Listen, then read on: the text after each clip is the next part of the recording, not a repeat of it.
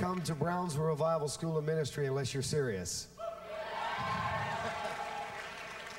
There's a fire burning out there at that school.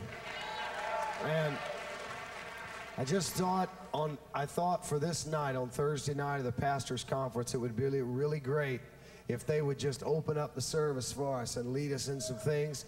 Now, I want to tell you something. God was moving in the prayer meeting just a minute ago. So you just need to unbuckle. And you need to just shake all the religion off. Just get rid of it. Just get rid of it. And how many pastors or preachers are here tonight? All right. All right. Now I not only want to welcome, but I want to tell you something. I'm giving you a night off. Okay? Tonight you're not a pastor. You're not a preacher. You don't have to look at what's going on and make sure it's all of God, okay? Hey, listen, you're not in your home church. We'll have a pastor out here in just a minute or two, and he's going to watch over everything for you. So what I want you to do is just be a little child in the presence of the Father, and let's worship him, okay? Are y'all ready? Come on, lift up the Lord.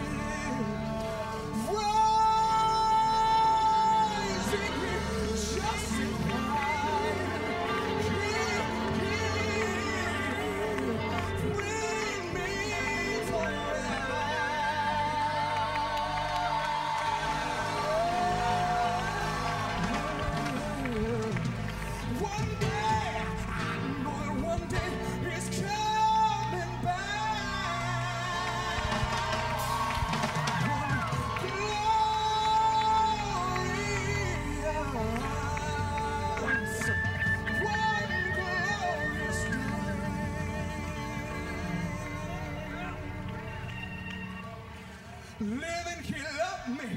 Dying, he saved me. Buried, he carried my sin far away. Oh, but rising, he justified and freed me forever. One day he's coming back on glorious day. Living, he loved me. Dying, he saved me. Buried, he carried my sin far away. Rising, he justified and freed me forever. One day he's coming back. Glorious day. Living, he loved me. Dying, he saved me. Buried, he carried my sins far away. Rising, he justified and freed me forever. One day he's coming back. Glorious day. One day when heaven was filled with his praises. One day when sin was as black as can be. That's when Jesus came down to be born of a virgin. Dwelt among men. Our example is he. Everybody sing, living, he loved me. Dying, he saved me. Buried, he carried my sin far away. Rising, he justified and freed me forever. Come on, lift your voices. Glorious. Living, he loved me. Dying, he saved me. Buried, he carried my sin far away. Rising, he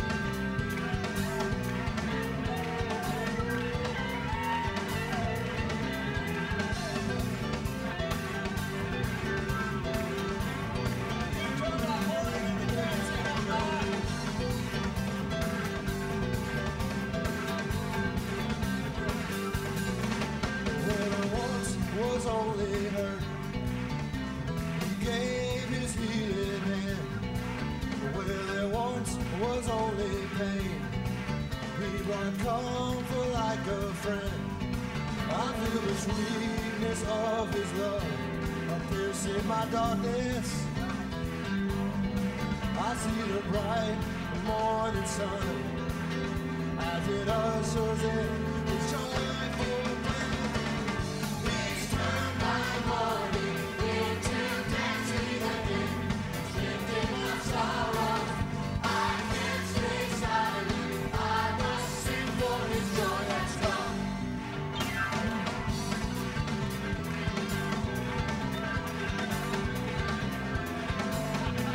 Where there once was only hurt, he gave his healing hand.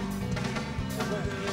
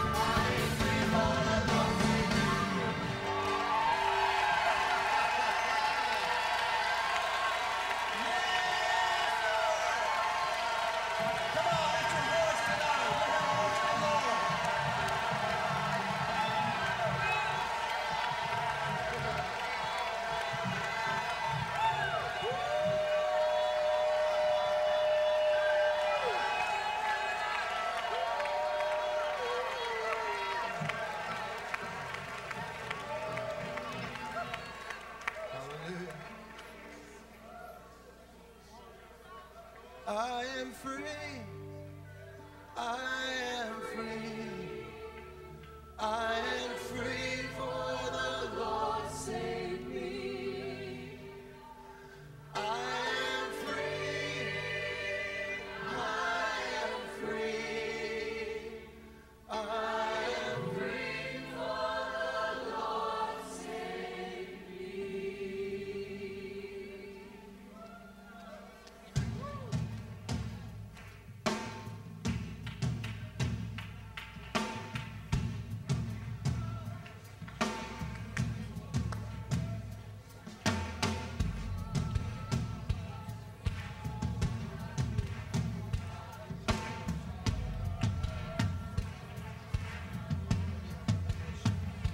Father God, it's our prayer that you pour your Spirit out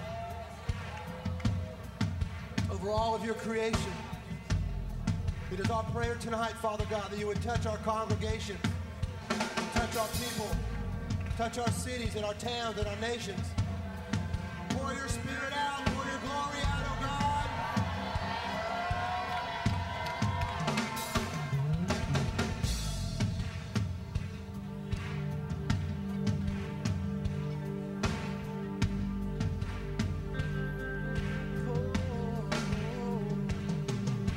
Jesus.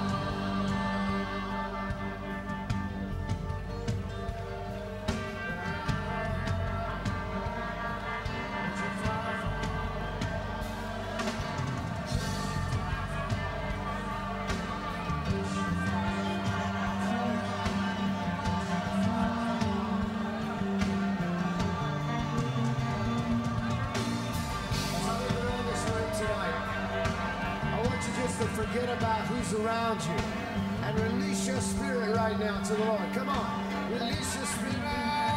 Say Jesus. Jesus. Come on, lift up your praise. Jesus.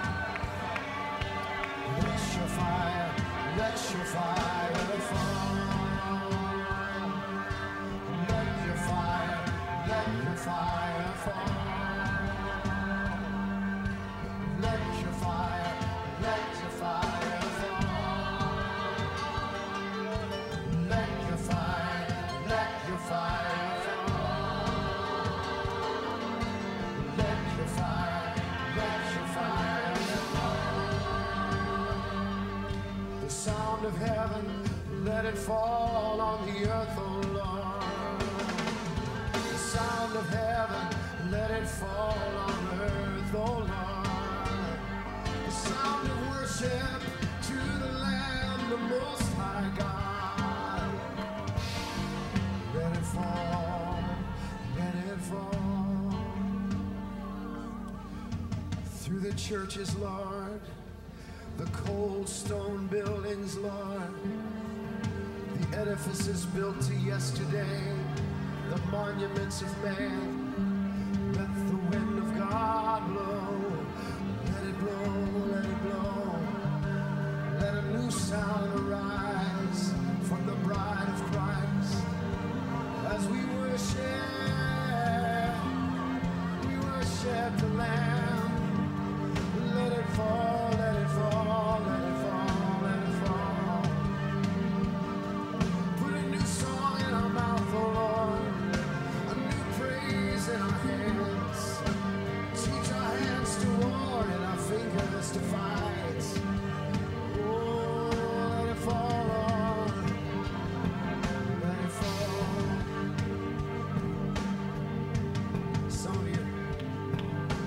Some of you visiting tonight, keep going, guys, don't stop. Some of you visiting tonight, I know this is kind of strange to you. But you see, I believe worship is about to take a severe right turn. I believe that. Because I'm certain that what we've been doing for several years is not what's going on in heaven, because the scripture says in heaven they all worshiped. And the 24 elders fell before the Lord and cast their crowns at his feet. And I saw a mighty host, and they all sang and shout, holy, holy, holy is the Lamb. Worship is more than a few songs, and I want to invite you tonight because the Lord is here, and I sense the glory of God in this place. And I'm not saying that because I'm trying to work something up. We're past all that. But I want to tell you something. God wants to heal you tonight, and he wants to touch you. But you need to forget about everything you know right now about worship and lose yourself. If you're visiting from a church that doesn't worship like this, it's okay. Because when we get in heaven, I'm not sure how we're going to worship, but I know it's going to be everything we've got. I want you to focus your attention on the Lord, and all you musicians out there, you need to forget about the music right now. Because worship is not about music. It's about the Father. It's about the glory of the Lord. Oh, and all you theologians need to forget about whether this is theologically sound, because there is a host of heaven that sings, holy, holy, holy is the Lamb. And I just wonder what would happen tonight if we would focus our attention on the Lord, and we'd forget about everything we got planned for the next 20, 30 minutes. And all these thousands of people in this place and on the other building across the street, just focus your attention on the glory of the Lord, the Lamb that was slain, the one that is worthy, the Lamb that was slain, the one that is worthy, and his name is Jesus. Say his name, Jesus.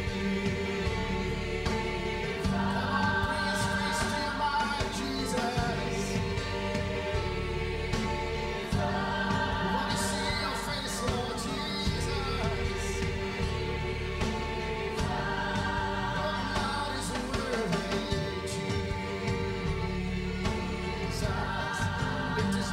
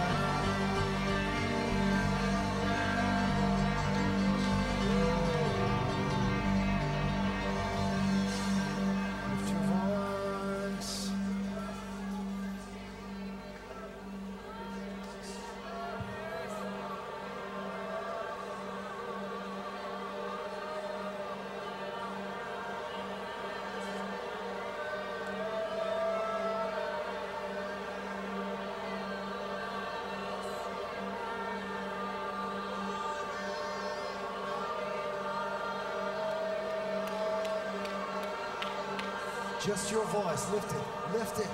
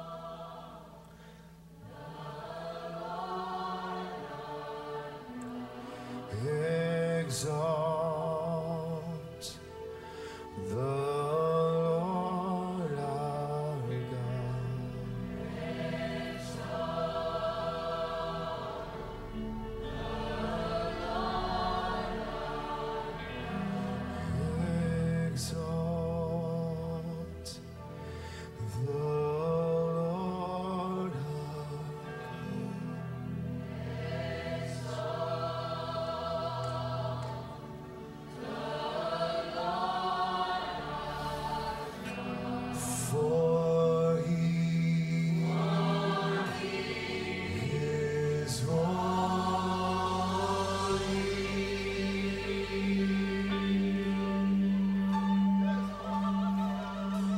For the Lord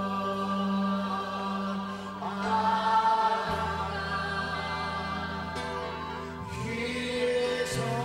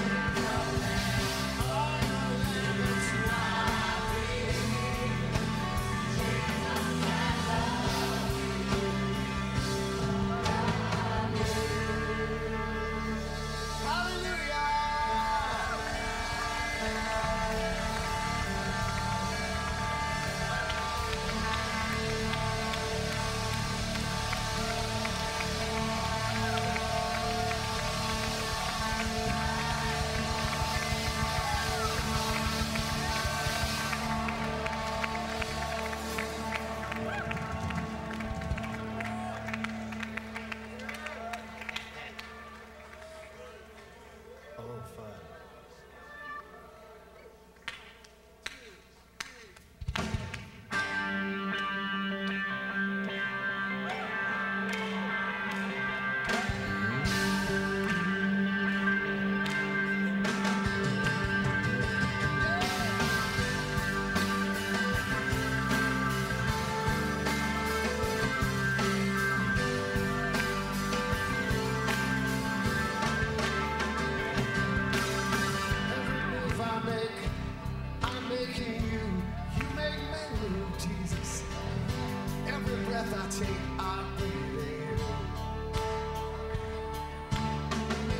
Step I take in you. You are my way, Jesus.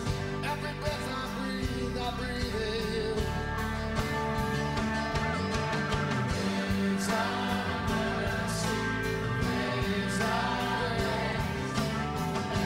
Everywhere I look, I see your face. Your love has captured me.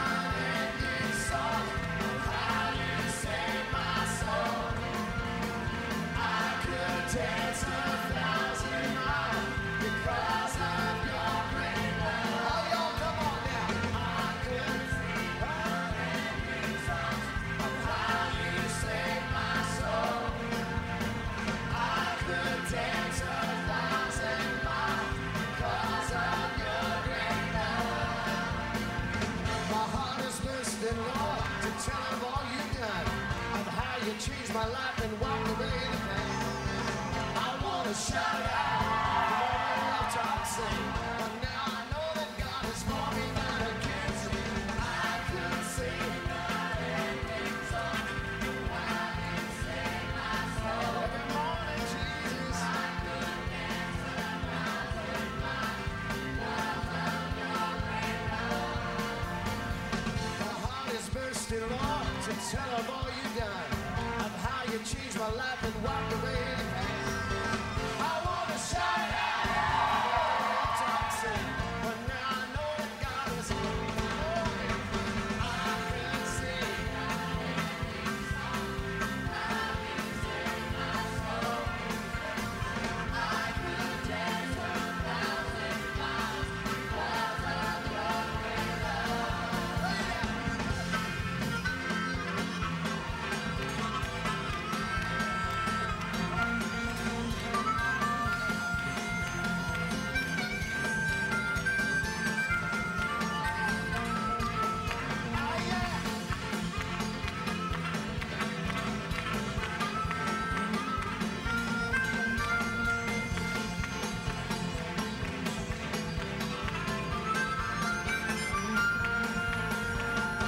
Jesus turned my mourning into dancing. Jesus took away my sorrow and gave me joy. Jesus changed my night into daytime. The Son of God is reigning in my life.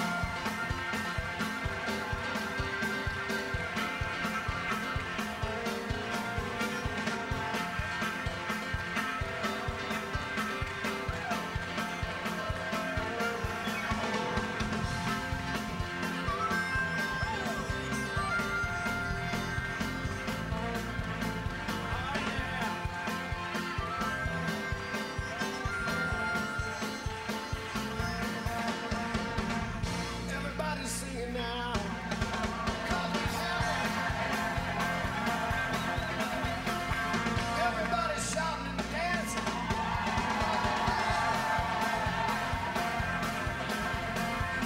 One day you will see your face and see you smile over us. Unseen angels celebrate. I think you want to play it.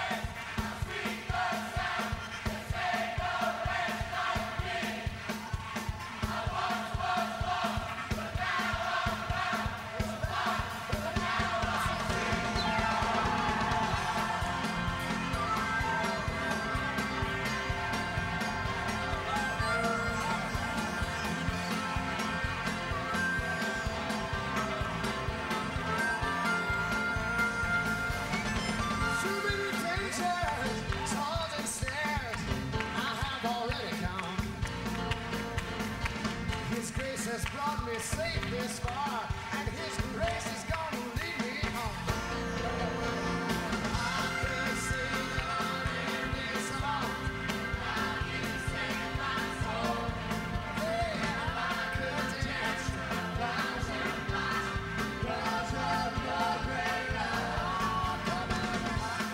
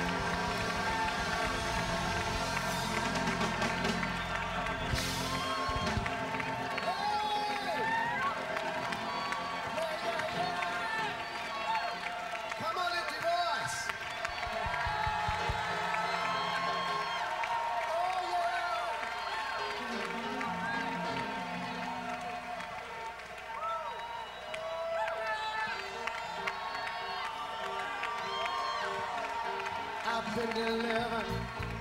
I've been delivered. The hold the devil had on me, he ain't got no more. I've been delivered. I've been delivered. I've been delivered by the hand. Come on, everybody, say I've been delivered. I've been delivered. The hold the devil had on me, he ain't got no more. I've been delivered. I've been delivered by the hand. He saved someone I know so close to death, and he gave a boy with asthma back his breath. But the greatest miracle to see is when from sin he set you free. When Jesus set you free, you are free indeed. I've been delivered. I've been delivered. With all the devil had on me, he ain't got no more. I've been delivered. I've been delivered. I've been delivered. Can we do it one more time? Everybody sing that now. I've been delivered. I've been delivered. The hold the devil had on me, he ain't got no more. I've been delivered. I've been delivered. I've been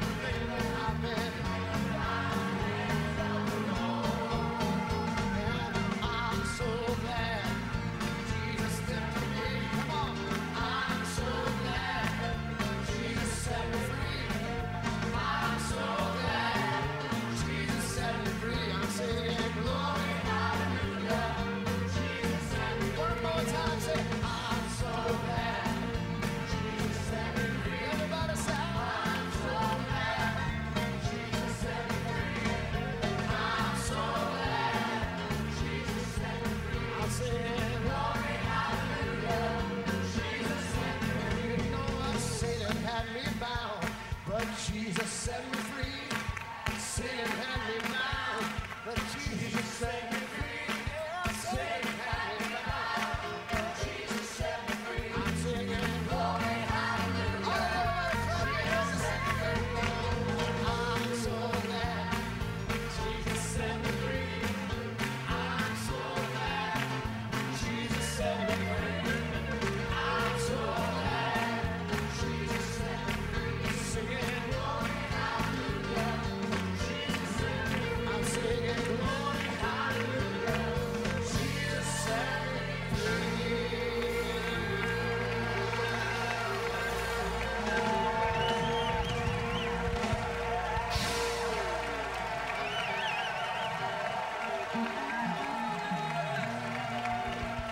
Thank you, Jesus.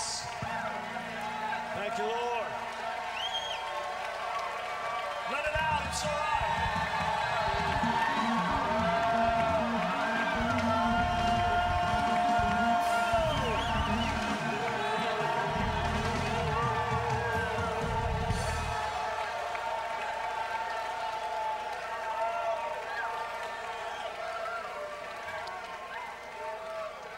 I want you to realize, whoever you are here, that you're in a room filled with people who have the same problems that you have, and the same temptations that you have, and the same struggles that you have.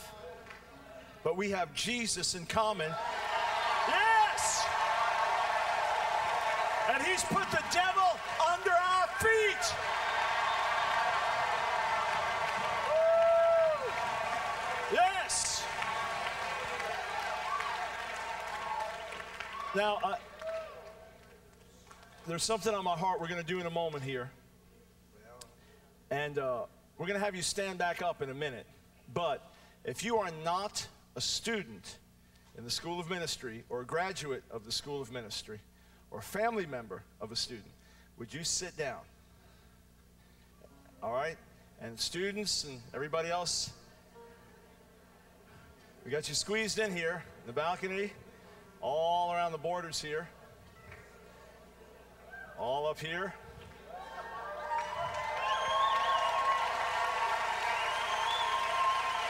Yes, Lord.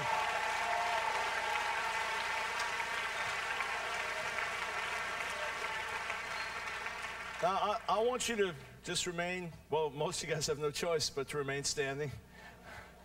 Everybody else remain sitting for a minute, then we're going to have you stand back up. But we've got our faculty here tonight. I just want to call up one faculty member, John Cava, our missions director.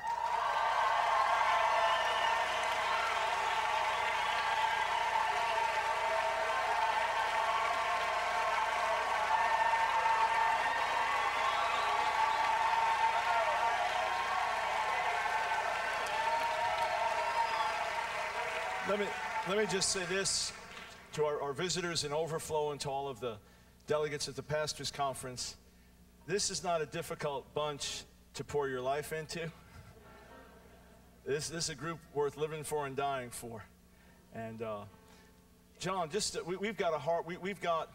Well, let's just ask this with everybody. You'll have to look around to take this in because we've got all our folks on the borders. But how many of you on a weekly basis are involved in one facet of local evangelism or another? Would you raise your hands in terms of our students here? Let's look all over here. All in the balcony. All right, put your hands back down. How many of you, and please give an honest answer here, how many of you, to the best of your knowledge in terms of what you saw in front of your eyes, have seen people genuinely come to Jesus in local outreach so far this semester? Would you raise your hands? I'm talking about in the streets, in the prisons, nursing homes, door to door. Thank you, Lord.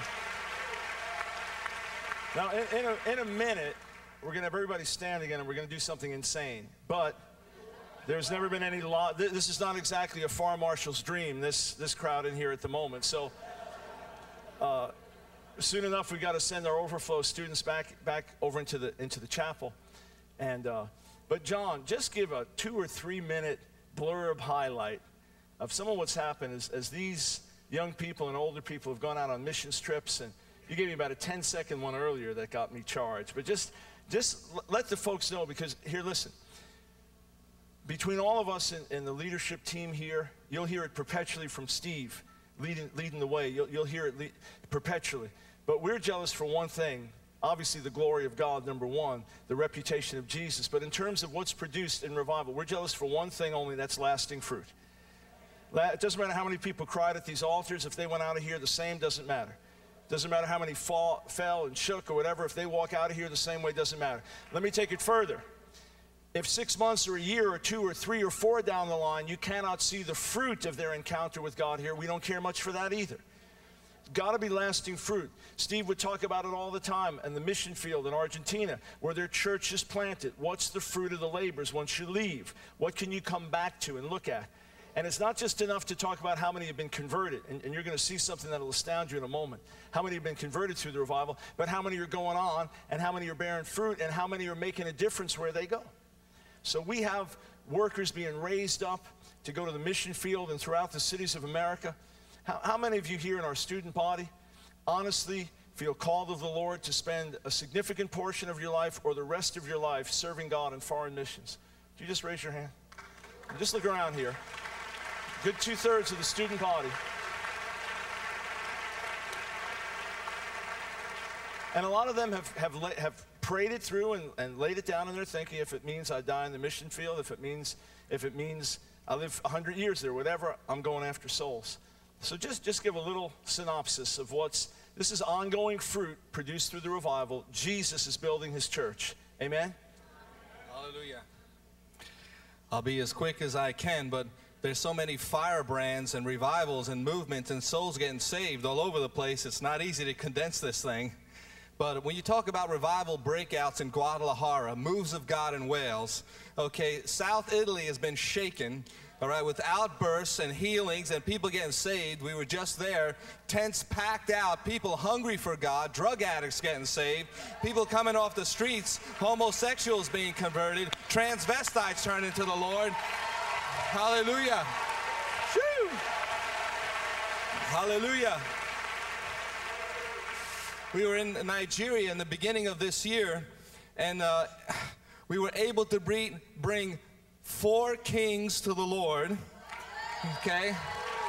And one king, his kingdom was over 1 million people, and now he's having Sunday night services every night in his palace, and he's ordered all his people to convert over to Jesus Christ. Go! Hallelujah! Hallelujah. You know, we're so excited that the fires of revival and taking the nations is totally transportable. It goes back to your home church. It goes back to foreign nations. And our students, the fruit of the revival, they got it. You know, they've got it. They carry it with them. And we just send them everywhere. We just heard back from Thailand. Our meetings there, we had about 150 people get saved one night. And then we had healings break out in the villages. And a whole town was turned around. I mean, these things are happening. Why? Because Jesus is Lord. The gospel is right. Amen. The kingdom of God is battering the gates of hell. And so I just encourage you, you know, as you're here, leaders and pastors and visitors, there's something going on. You know, sometimes the critics say, well, what about this and what about that? Well, what about all the souls that are getting saved all over the world? Hallelujah. Hey, one thing, in case you didn't figure it out, John is our missions director in our school. But what happened in Nigeria when the guys went to the village and demons started speaking through people? Remember that? Yeah. Well, one woman, demon-possessed, started writhing on the floor, and as they were trying to get this demon out of her. Maybe some of you don't believe in that, but it happens. They were saying, this woman was saying, or should I say the demon through the woman, was saying, why did you bring the fire people here? Why did you bring the fire people here? Hallelujah. Thank you, Lord. Thank you, Jesus. One thing we tell our students, you may go in a tough area and sow with tears for years before you see a convert. And we bring people from the suffering church to share about hardship, and students understand it's not just a picnic out there. What's neat is the tougher the place we bring them, it seems the more quickly they want to go back. And I believe this is a generation that's ready for a challenge. Amen? Now, if everybody would stand up to your feet, that's the only way you're going to be able to see. Now, this is crazy. Steve and I agreed on it, so if you have to blame anybody, blame us. But you may wonder, and listen, there's only one reason we're doing what we're doing. Thursday nights in the revival now are led by the School of Ministry, and this is part of our worship team up here and our choir, and we'll pack the place out, and then our visitors are always coming. We're ministering to them. We're looking to bring the lost in, and tonight we're just serving in the larger conference along with Lendl and the team here. But there's only one reason we're doing what we're doing. I'm happy to tell you about the school and tell you, pastors, leaders, send your folks here. We'll send them back to you with a blazing fire and a heart to serve. And we tell them constantly 3 keys. I said, when you leave the school, I don't want you to be known for faith or revival or fire or power. I want you to be known for humility and service and sacrifice. And if those things are in your spirit, the fire's in you here, the passion's here, you'll go out and make a difference for God. But I'm not doing this to promote the school, although I never mind promoting the school. And I'm not doing this to promote the revival. And I'm not doing this to lift up Steve Hill. I'm doing this to encourage you, everyone that's here, visitors, and everyone, especially for the Pastors Conference. Sometimes you don't see a lot of fruit and you get discouraged. We've all been through it, every one of us. And then someone seems to come to the Lord, but they don't stick, or there's no lasting difference in their lives. Or years later, you look around and say, well, is it real? I heard about a move here and a move there and a move there. Where's the fruit of it? Is it real? I want to encourage your hearts. If you've been struggling, the enemy's been attacking you, or you're in a tough area, I want to encourage your hearts. The same Jesus, the same Spirit here is working everywhere. Now students, listen carefully, all right? And our grads that are here too. This is not for family members of students, but just students and grads. If Jesus saved you through the revival, or you were away from God, you were backslidden, and Jesus brought you back to himself through the revival, a video from the revival, or hearing Steve preach here, or one of the other, Awake America outreach. So Jesus saved you or brought you back to him through the revival, or you were seriously addicted. You may have been in and out of church, but you were addicted, drug addicted, sex addicted. I don't just mean you had a problem, but you were seriously addicted. So either saved, brought back to God, or supernaturally delivered. Jesus did it for you through the revival. You're now in the School of Ministry. You're a graduate. Would you come and join us on the platform, in case there are 1 or 2 of you that applies to, okay? And just squeeze in as just in case it's more than 3 or 4 or 5 or...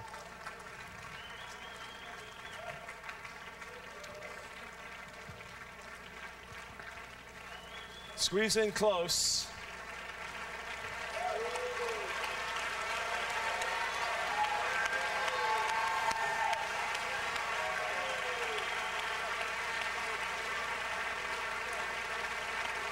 Keep squeezing in. Move forward. Any others? Keep coming. Fill the front here.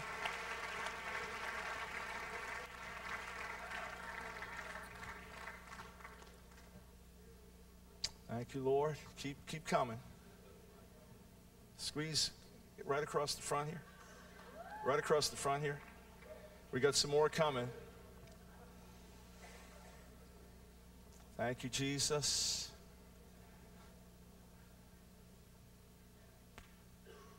Keep coming. Now, I didn't ask how many were believers that were a little lethargic and Jesus really set them on fire. I didn't ask that. Or how many were awakened to a sense of calling. This is converts, backsliders coming back. And among people up here, there are former drug dealers, former strippers, people that were in jail. Every background. How many of you were Jesus delivered you from drugs or alcohol through the revival? Would you raise your hands? Thank you, Lord.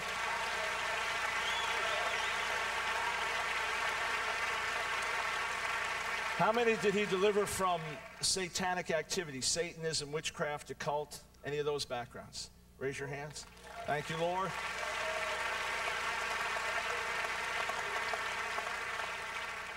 How many were completely away from God, lost or completely backslidden when Jesus touched you and got hold of you? Thank you, Lord. And how many of you feel called to tear up the devil's kingdom? Hallelujah. There's one of Steve's favorite expressions that you often hear is take that, devil. And now hang on. And there's something in the Bible called the shout. And I'm a Hebrew scholar, and if you study it out in Hebrew, it's louder in Hebrew than it is in English. Trust me. You can't make it a nice, quiet Presbyterian shout. It doesn't work. It's a shout. But we kind of like to worship and really, sometimes really shout at the school. And I think God feels it's all right. And I just want to say this in honor of the Lord Jesus, whom we serve and who's the author of all good fruit. He's the only one that gets credit and glory for it. I'd just like to say in very polite, quiet terms, which can be followed by a holy exclamation point. Take that, devil. Yes! Yes! Woo! Yes! Jesus! Jesus!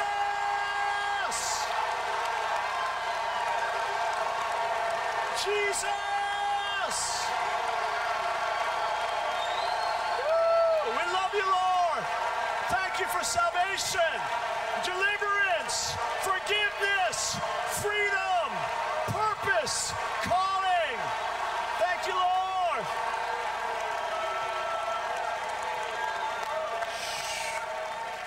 Hallelujah. Well, everyone that's got a seat, why don't you take it? Bless you, folks. We love you with everything in us. Those that need to go back over to the overflow, those don't have a seat in here, you can make your way back. They're helping me with my southern terminology. They're fixing to sit down now. I reckon I will. They reckon they will.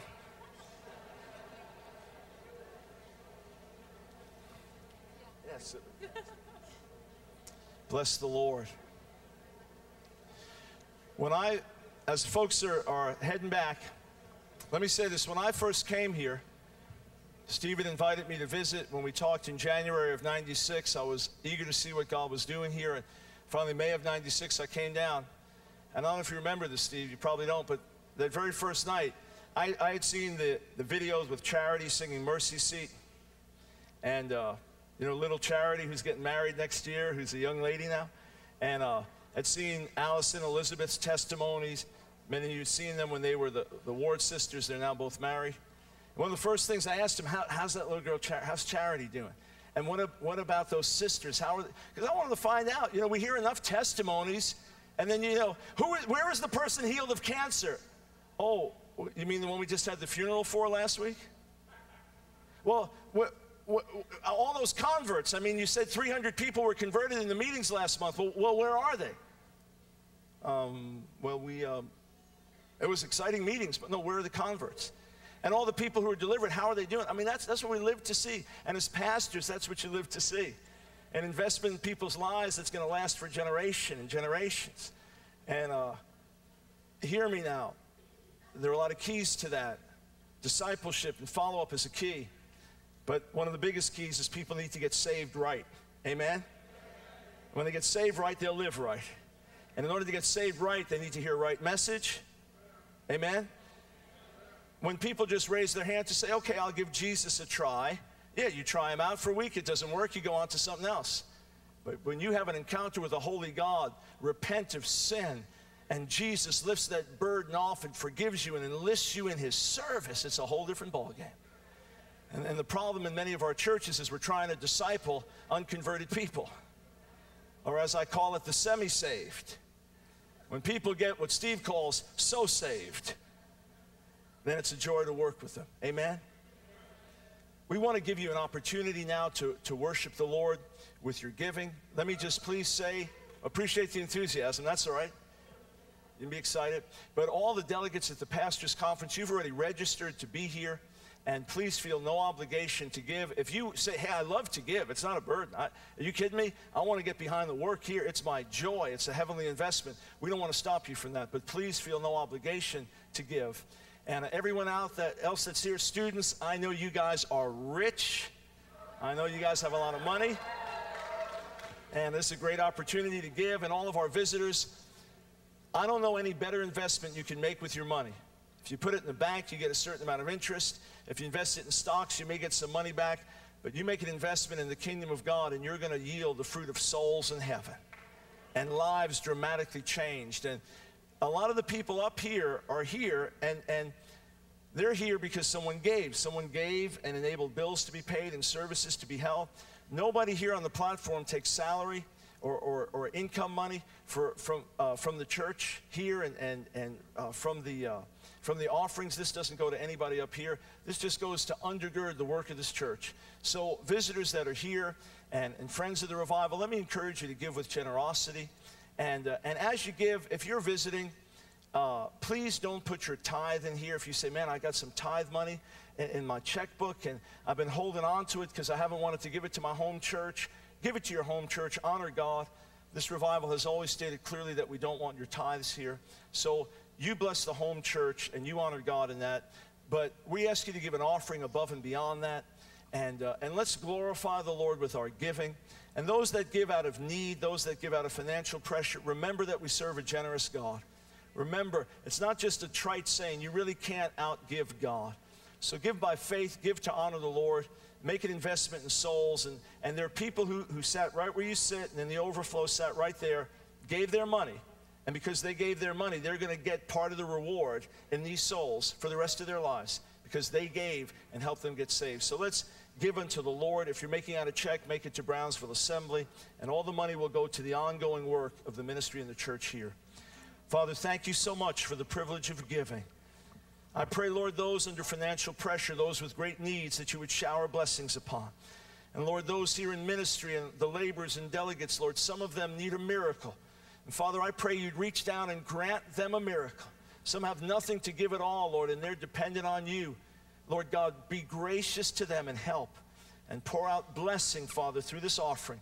May it result in a greater harvest of souls than we have ever seen. In Jesus' name, amen. While we're receiving the offering, I'm going to do something. Go ahead, guys. I'm going to do something. I'm going to get in trouble with some Brownsville folks. My parents are leaving in the morning. Where's my mother? You here, Mom?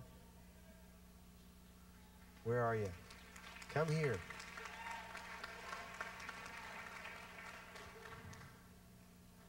This is my mom.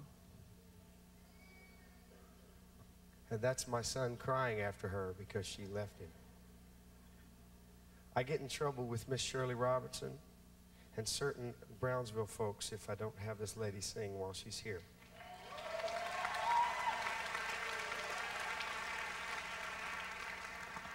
Make sure you can hear yourself and just say hello and I'll get ready. Praise the Lord. Feel the presence of the Lord in this place so mightily tonight. Praise God. Thank you.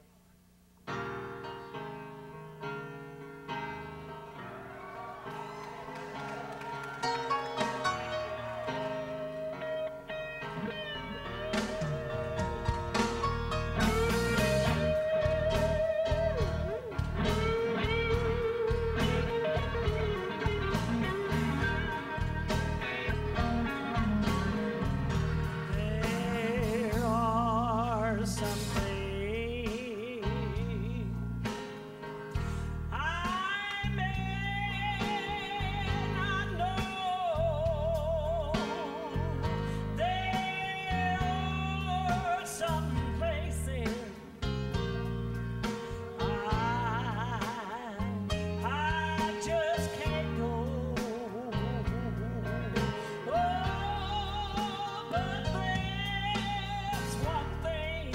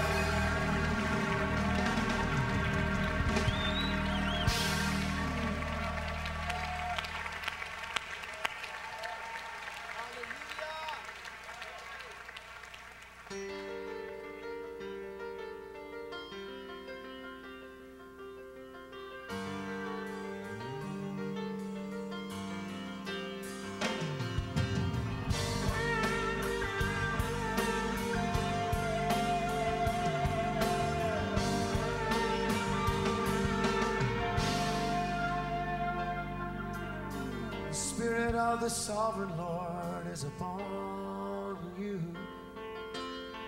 because he has anointed you to preach good news. The Spirit of the sovereign God is upon you, because he has anointed you to preach good news. He has sent you to the poor, to bind up the brokenhearted, to bring freedom to the captive, and release the ones in darkness. This is the year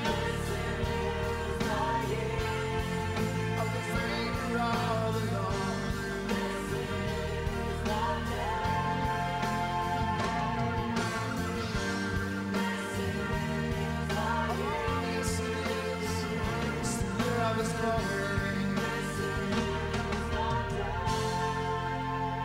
It's the year of his vengeance.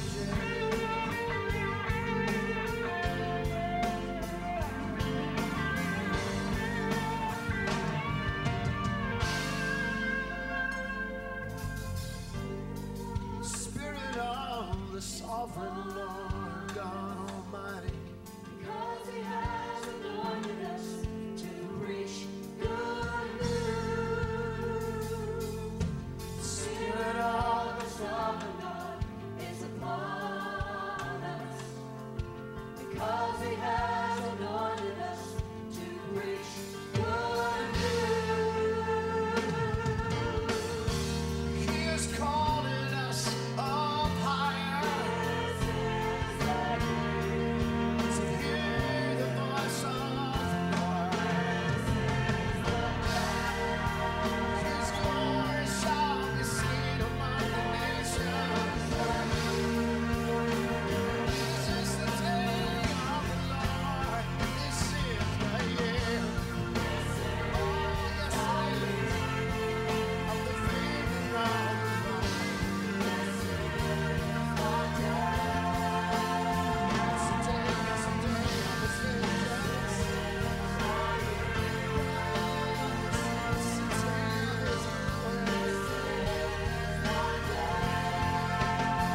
Because our God is an awesome God. He reigns from heaven above. It's the Lord God. Our God is an awesome God. Yes, our God is an awesome God. He reigns from heaven above. Lift up your voice and say, our God is an awesome God. He reigns from heaven above with wisdom, power, and power. Our God is an awesome God. Yes, our God is an awesome God. He reigns from heaven above with wisdom, power, and power. Our God is an awesome God. Our God is an awesome God. Our God is an awesome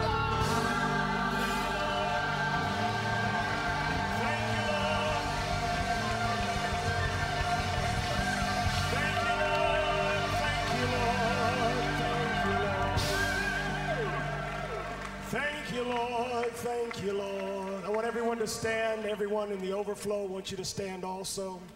Those of you at home, we want you to stand to your feet. I want everyone to stand. I believe this is a divine appointment. I believe God has set this up. I believe that I've got a message tonight from the Lord. God knows how to prepare the heart for the message and the message for the heart. In just a few minutes, Charity's going to be singing Mercy Seat. Those of you that are away from God, you can get right with God. But right now, we're going to pray. We're going to ask Jesus to speak to us and to change our lives. Friends, I want to tell you before I preach tonight, I am so burdened down. I am so heavy. This is so heavy on my heart. When you pray this prayer tonight, I want you to pray this sincerely. As a matter of fact, this is what I want everyone to do. This is, these are unusual weeks. Pastors' conferences are, for an evangelist, it's a very difficult week for me. It's probably the week that I do not look forward to the most, because people read on the website that there's a pastor's conference, so a lot of people don't come to the revival. And I love ministers, but I love sinners more. And so it hurts that there are people, there's hundreds of people that would have normally come, but we're having a pastor's conference instead. Now, there's people here that don't know the Lord. I rejoice that you're here, but I also rejoice in the fact that God's given me the opportunity to invest in the life of ministers. But I want you to do something right now. Those of you that have badges, whether you are a minister at the school, at this conference, or you're a school of ministry, I want you to take your badge off. I want you to take it off. Everyone take your badges off in the overflow, and I want you to put it away. Those of you that are listening through the audio phones, I want you to take your badges off. Please, translators, it's being translated tonight into 9 different languages. I ask in every one of those languages, you tell them to take their badge off and put it away. There's a purpose for that, because tonight, as I share, nobody is anybody. We're all in the same boat. Now that your badges are off, I want everyone to pray this prayer with me out loud. Dear Jesus, speak to my heart. Change my life. In your precious name, amen. You may be seated. Now, you'll probably notice tonight, if you're up front, that I have one of my eyes is red. It's red right here. So I want everyone to say, Steve, your eye is red. Okay, ready? Steve, your eye is red. Thank you very much. Now, get over it. Okay? It's a trip, man. People, it's like when you stand in the sun here for a little while, and you stand for an hour in the sun and you're beat red. For the next 2 or 3 days, all you hear is, you've been in the sun. You've been in the sun. You've been in the sun. You've been in the sun. They know they've been in the sun. Say something different like, my, you're looking red today, or something. Hallelujah. I'll tell you where this came from. Yesterday, I did something very unusual. Reinhard Bonnke is doing a film. He's spending millions of dollars on this particular series. He's probably recording 2,000 hours of footage. The people that he's using, those of you that were in the conference and you saw the film crew here, that film crew is one of the most sought-after film crews in the world. They are sought after. Steven Spielberg gets these guys that were here last night to edit his films, to look through his stuff. That's how professional these guys are. As they travel around the world, they're always being assaulted by actors who want them to review their work, and these guys are just tremendous, incredible producers. And Reinhard Bonnke has got on his heart a desire to put a fire conference, of which I've worked with him in these fire conferences, and I'm going to do some in the future with him. He wants to satellite the Word of God into 1.5 billion homes. The man is a visionary. He's got vision. He wants people to be saved. And so this film crew is here. They filmed us in Germany. This is an example of what they do. Reinhard wanted to talk about the fire of the Lord. So this man put Reinhard in a helicopter and flew him inside a volcano and had him get outside the helicopter. And then he said, okay, now let's talk about fire. As a molten lava underneath the helicopter was just bubbling, they talked about the fire of the Lord. And so that's the kind of quality. When this does come out, and it may not come out for another year or two, when it does come out, please get it. And I don't know exactly how they're going to do it. Technology keeps changing, but I'm sure you'll be able to satellite it into your church. You'll be able to purchase videos, but it's going to be a phenomenal, phenomenal fire conference. And I was doing some filming for 3.5 hours yesterday. We did filming out on my property. And the whole time they were filming, I was moving. They had me moving. The film cameras were moving backwards, and I was moving. We have 40 acres, and they just kept walking across the property. They kept the whole thing moving. And they had me share my testimony. They had me share testimonies of changed lives. They told me, they said, all we want is truth. We just want truth. Just pour your guts out to us. Just pour your heart out. And I kept crying.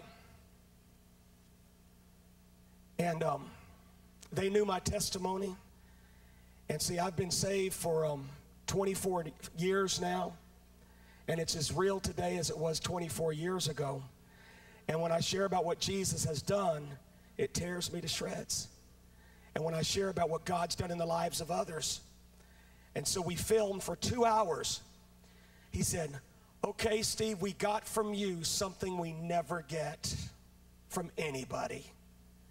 We got the highs. He said, the passion is on film. Now, he said, try as hard as you can to go through the whole thing without weeping. And so we walked all the way to the other side of the property. And I said, you're going to have to stop me because I can't do this.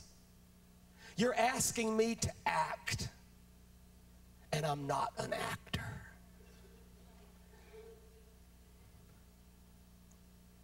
So what they had to do, they had to, they're just weaving it in and out. And they wanted some of the cutting edge talking, then they wanted some of the weeping, and just to be able to weave it all together. The man knows, I mean, I did not argue with him. I mean, I wouldn't argue with Spielberg on how to make a movie. And if this guy gets counsel from him, I mean, Spielberg calls him for counsel. I got a feeling he knows what he's doing. And so I didn't argue with him. But that is when my eye started getting irritated. It was outside. And so anyway, that is the whole story. Romans chapter 1. Romans chapter 1.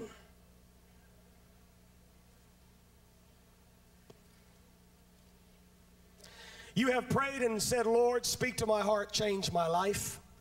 I hope you meant it. For those of you that are here visiting the revival, you've never been here before. And I had a man come to me a little while ago, and he said he came by, and he said, I'm just coming to the revival. He says, who are all these people? And I said, well, there's a pastor's conference going on. And he didn't know there was a conference going on. And all these people walking around with badges on. So it's awkward to some people.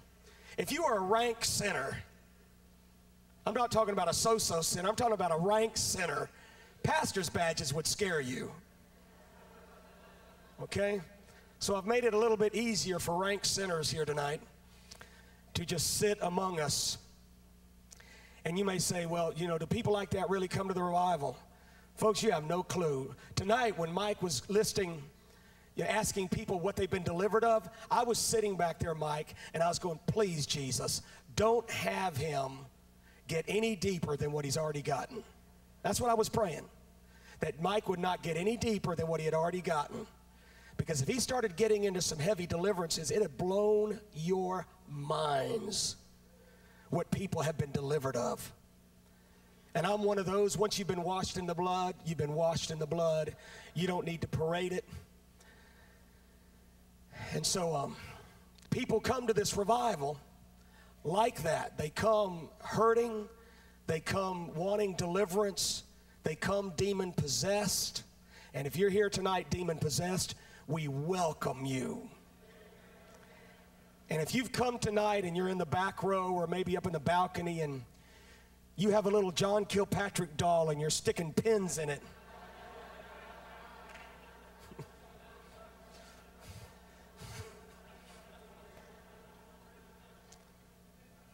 that's okay.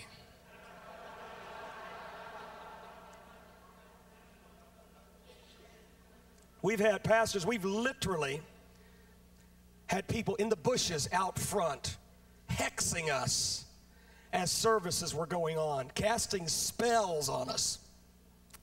We've had people in the back row chanting with little rattles.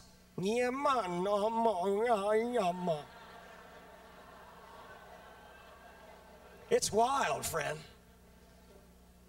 And we welcome all the witches and warlocks, anyone like that, to the revival, and we tell them to keep their chanting down low as not to disturb the people around them. And then we remind them also, you're wasting your time because Jesus Christ,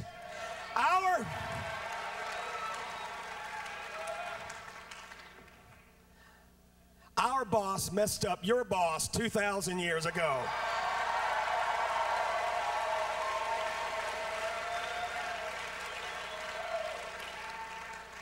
Romans chapter 1. Paul, a servant of Jesus Christ, verse 1, called, say called to be an apostle, separated unto the gospel of God, which he had promised afore by his prophets in the holy scriptures, concerning his son Jesus Christ our Lord, which was made of the seed of David according to the flesh, and declared to be the Son of God with power, according to the Spirit of holiness, by the resurrection from the dead, by whom we have received grace and apostleship for obedience to the faith among all nations, for his name, among whom are ye also the called, say called, the called of Jesus Christ, to all that be in Rome, beloved of God, called to be the saints, grace to you and peace from God, our Father, and the Lord Jesus Christ. You ever written a letter? That's like, Dear Bill. That's all that was. That was just the beginning of the letter. He starts it at verse 8, where he says, first, I thank my God through Jesus Christ. Then he goes into his letter. But I read that this afternoon. That is so rich. And it says everything that needs to be said tonight. I'm going to talk to you tonight. You can call this message the call and the fall. The call and the fall. The call and the fall. This is not a negative message tonight at all. It's not a negative message. But today in the session, I shared with the pastors and evangelists and lay leaders that are here that we are going to enter the greatest battle known in Christendom in the days ahead. I do believe that we will come to a point in America where it will be common to shed blood.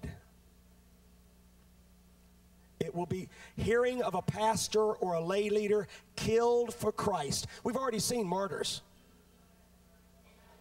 All those kids in Kentucky, remember what they were doing when they were slain.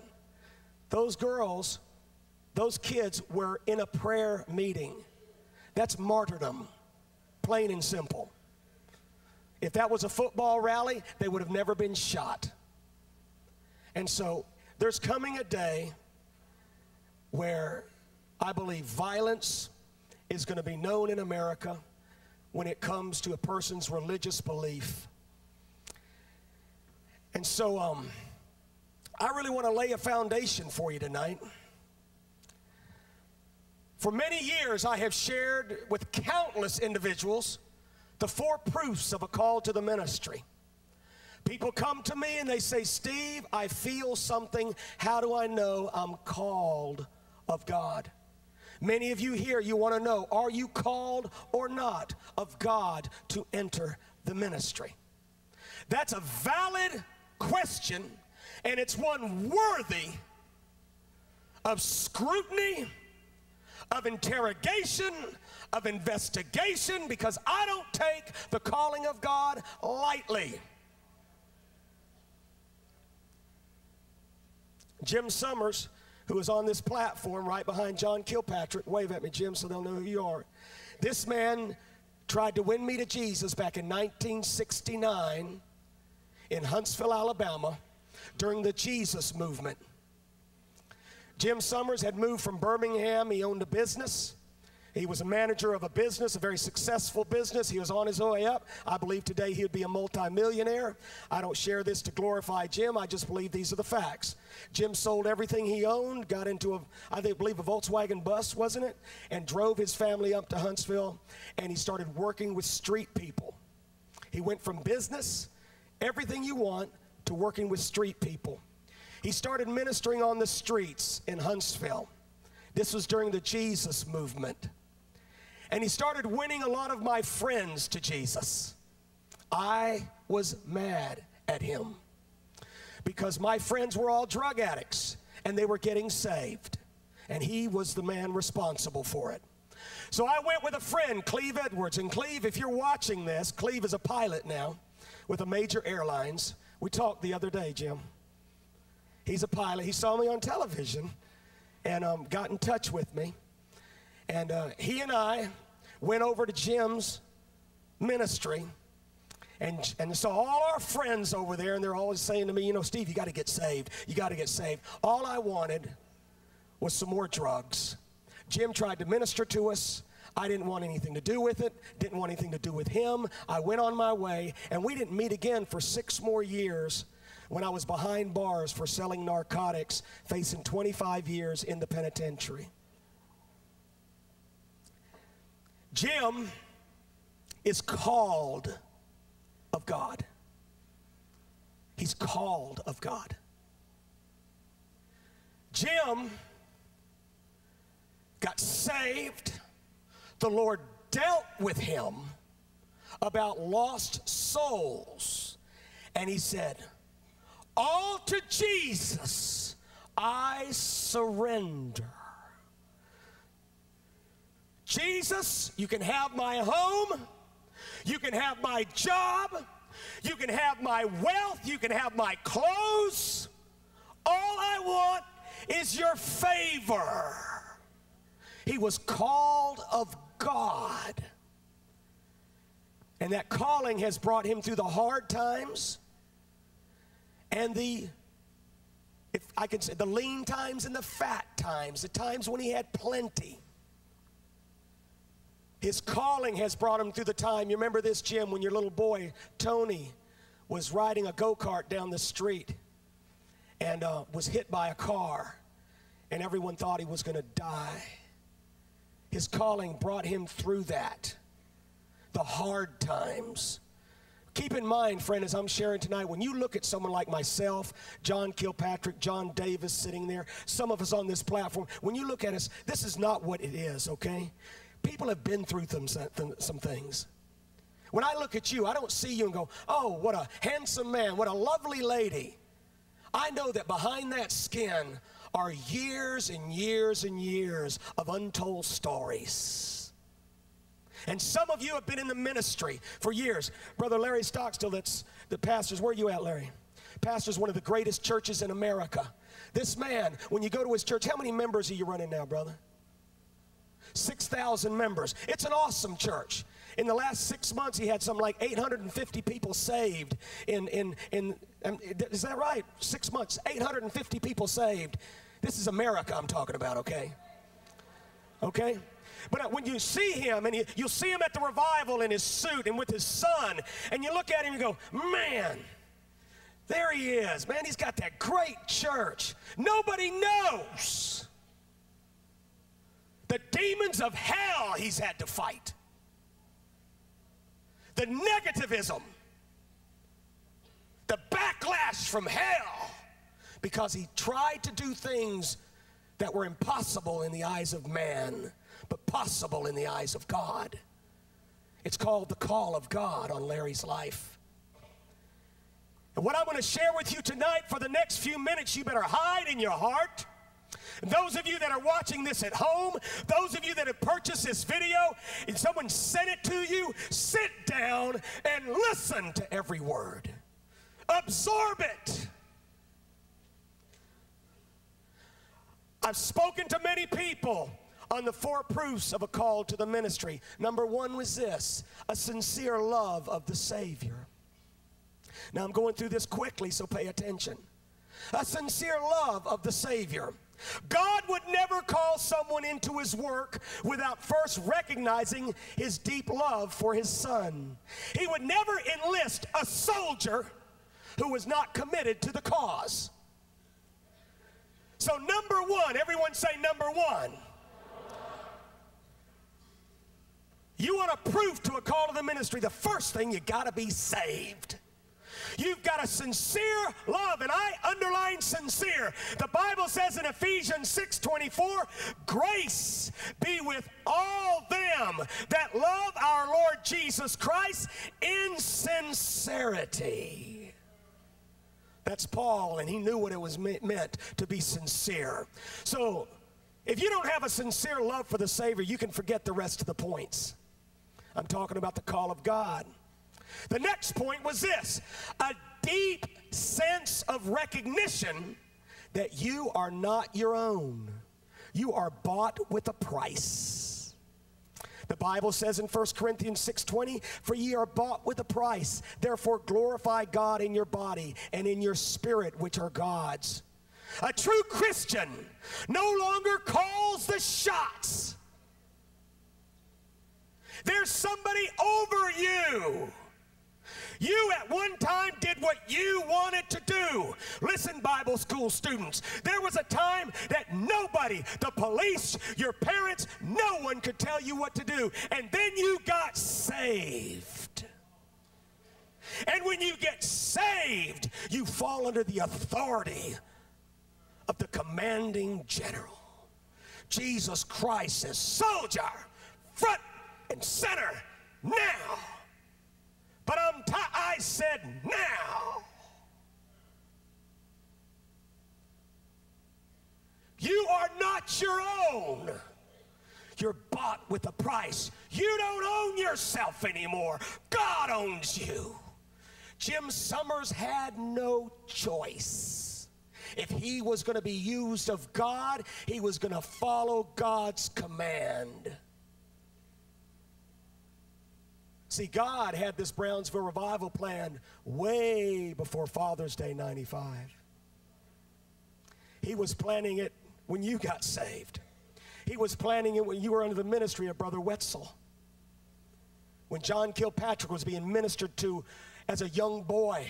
He was 14 years old when God called him. It was in a history class or something, wasn't it?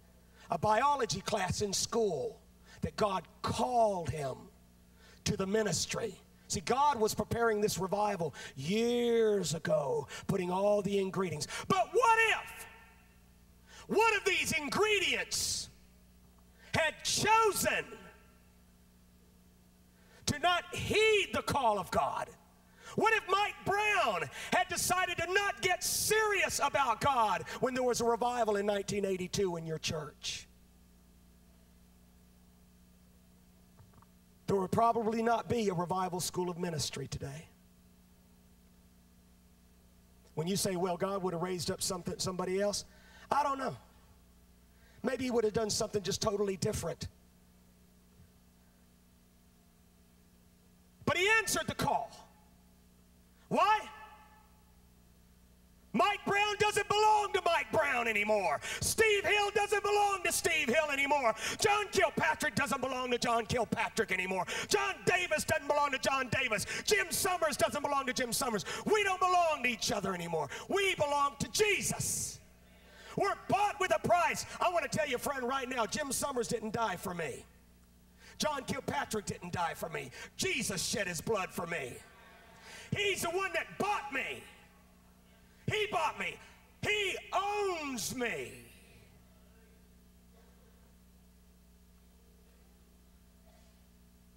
So you got to have a deep sense of recognition that you're not your own. Now right here, you're going to start seeing the separation between people that are called and not. Pastors, how many people in your church, you ask them to do something, there's always an alternative plan for them. You tell them, can you come and join us for prayer on Saturday morning? They say, I'm going fishing. We have a picnic planned. My family's doing this. We're doing that. I'm doing this. I'm doing that.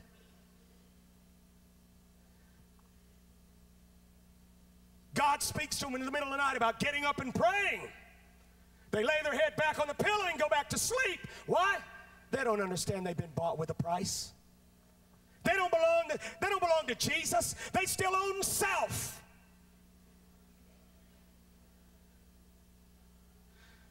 Number 3, a constant feeling of duty to be useful to God. A constant feeling of duty to be useful to God. Those of you that are in the conference, some of these notes are actually in your paper. Some of them. Just the points. A constant feeling of duty to be useful to God. You always want to be at His service. I'm talking about people that are called of God. I can show you people that are called of God just like this. You can smell them. You can see them. You can sense them when they're around. You know what they're doing? They're always hanging around you. And it's like, what do you want? Nothing? You want a glass of water? They say, can I carry your briefcase? Can I mow your yard? Can I wash your car? Milton, are you here tonight? Milton, I want you to stand up. This man was saved in our crusade in Colombia back in 1992.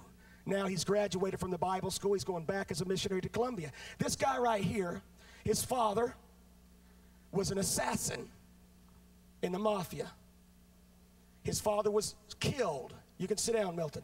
His father was killed, was shot, and Milton wanted to be an assassin.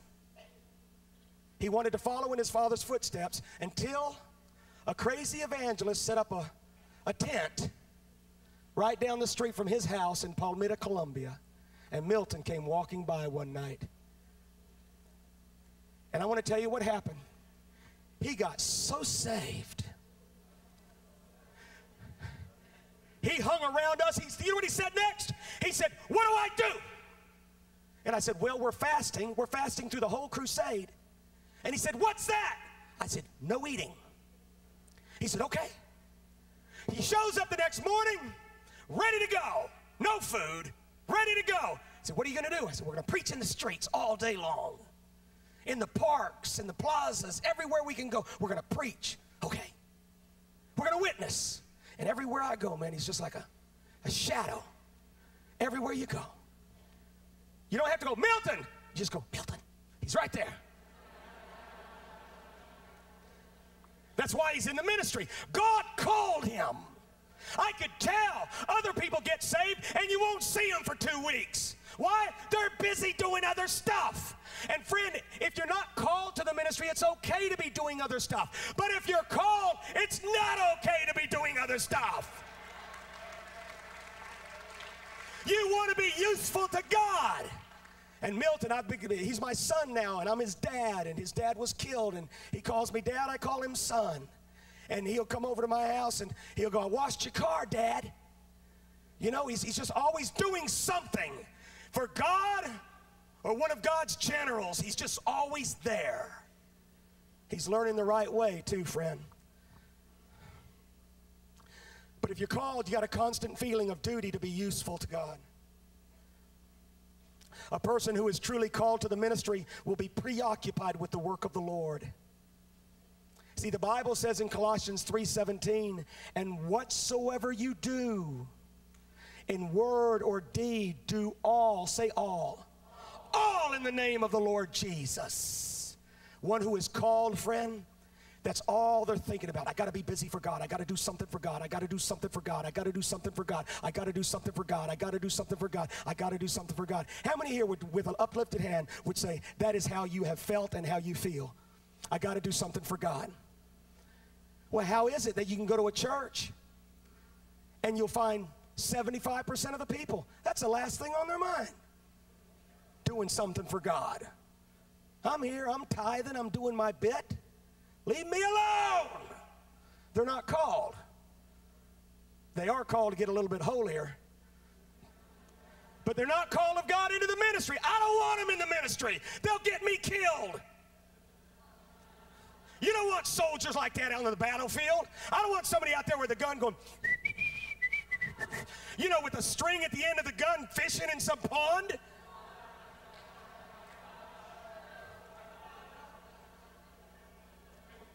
I want them out there fighting with me. I want the called ones out there. If you're not called, get out of the ministry. If you don't, you're going to get shot. And then the last one is other employment seems uninviting. Other employment seems uninviting. I said other employment seems uninviting. That's not to say that secular employment is wrong. It just seems uninviting. Now, we have a young lady here tonight who's marrying one of my best friends, just a dear friend of mine. And he's in Russia right now. His name is Larry. And he's coming here to get married pretty soon, isn't he? When's the date? Y'all don't, when? March? Good. Can't get it any closer, can you? Just March is it. But Larry is an incredible man. And I'm just, you may have heard some of this, sis, but I want to tell you, he's an incredible man of God. He is a man of God. He's worked with me all over the world. I have never once seen him complain about anything. We can be eating dog, and he won't complain. If I'll say, Larry, we don't have a vehicle, we got to walk 5 miles, he'll walk 5 miles. And I'll say, then we got to play, you got to play, you got to play, you got to sing for 7 hours.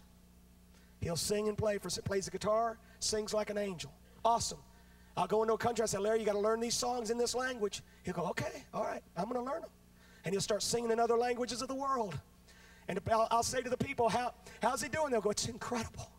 It's like he knows our language, and he'll be singing in those languages.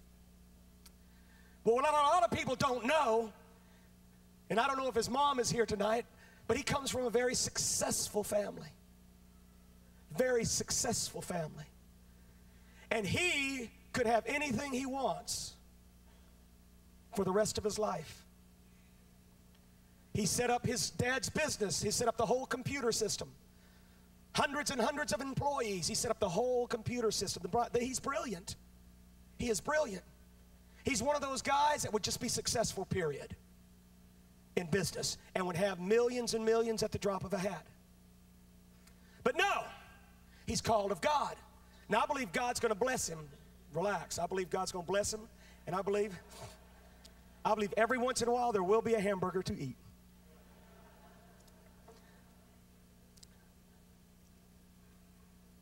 But I was there when his father's gone on to be with the Lord, when his father came up to me and said this. He said, I can't understand, Larry. I was there when he said this. He said it to me. He said, the business, it's a very successful optical business. They make glasses. It's a major corporation. And he said, the business, he said, he's my son. And I said, you have other sons, but Larry is different. Larry is called of God. And I said, let me tell you something. When you're at your corporate meetings, or you're at your big conventions and you're sitting around the table with all your buddies and all your peers, and you're talking about business and family, you'll mention your other sons and you'll lift them up, and I respect that. But when they say, what about Larry? Or they ask about anybody, other members of your family, and when you talk about Larry, your eyes light up. And his father started crying right there in front of me.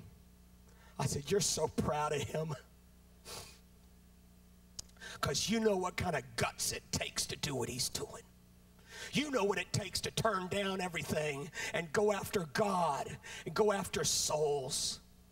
See, if you're called of God, other employment will seem uninviting. It just doesn't matter. How many are listening tonight?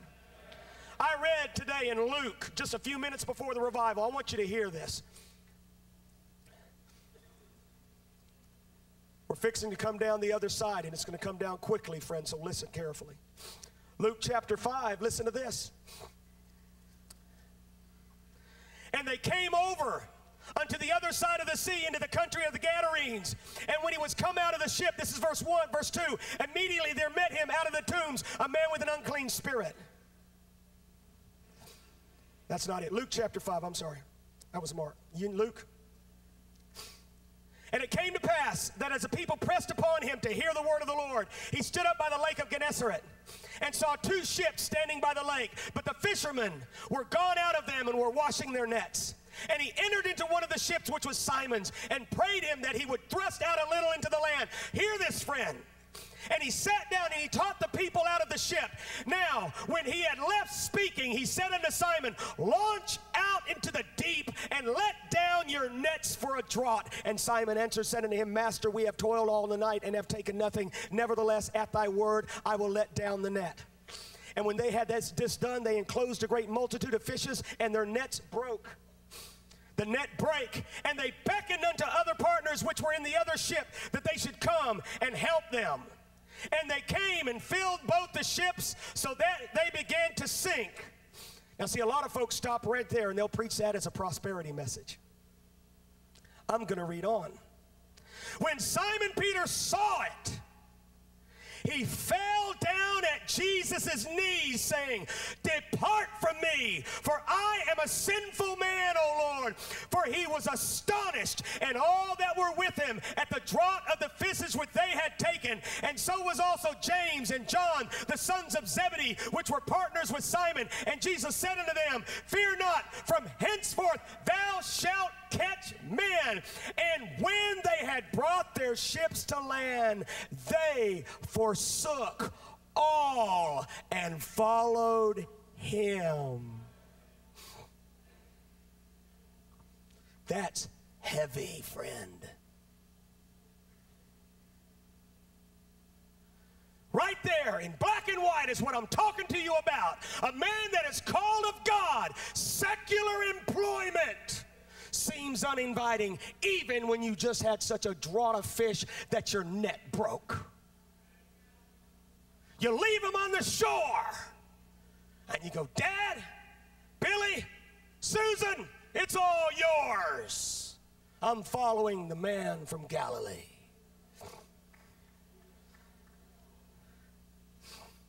Now, just as there are 4 proofs of a call to the ministry, there are also 4 proofs of a fall from the ministry. And I'm going to go through these quickly. My goodness, it's early. Maybe I'll go through them slowly.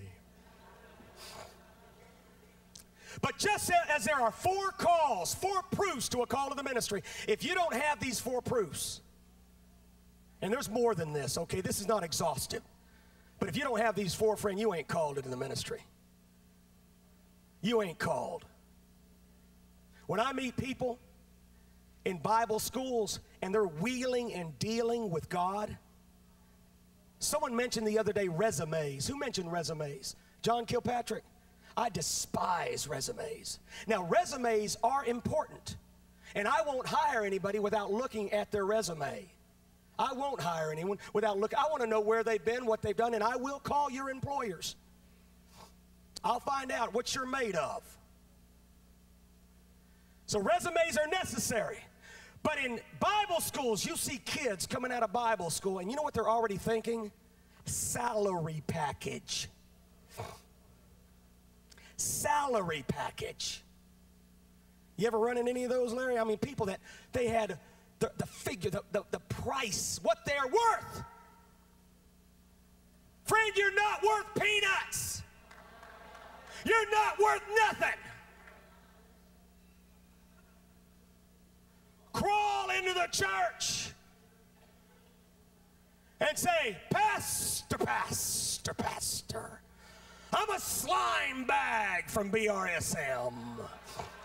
I'm the lowest of the lowest. I'm a scuzzball from Pensacola. But if you would find it somewhere on this property, you utilize me. Be it digging a latrine, whatever thou findest, I will doeth for free. That sounds like somebody that's called. Where's Hector? Hector Ferreira. ¿Dónde estás, hermano? This man right here is incredible. People, don't you ever tell him you're called. Don't do that. Because he has been through hell on earth. That's why he's so successful. Everywhere he goes, the fire comes down, friend. I mean, any nation of the world, the power comes. I don't care what nation it is. I don't care if it's an Episcopal church. The power comes down everywhere he goes. Why? Well, it started back when he was 4. He saw his father shoot his mother in cold blood. And from there, the story starts. But when you say you're called to Hector, he'll say, so you're called of God. You want to be a pastor. He'll say, we have this room by the bathrooms. It's a janitorial closet. I want you to move in there with your wife and stay there for a year and clean the church. We will feed you, that's all. He'll separate the men from the boys just like that. I've watched him do it. Some of the finest ministers in the world today have been raised under this man's ministry. He'll put them through the school of hard knocks, whether they want to go through it or not. He won't wait for the school of hard knocks. He'll just enroll them right in the beginning.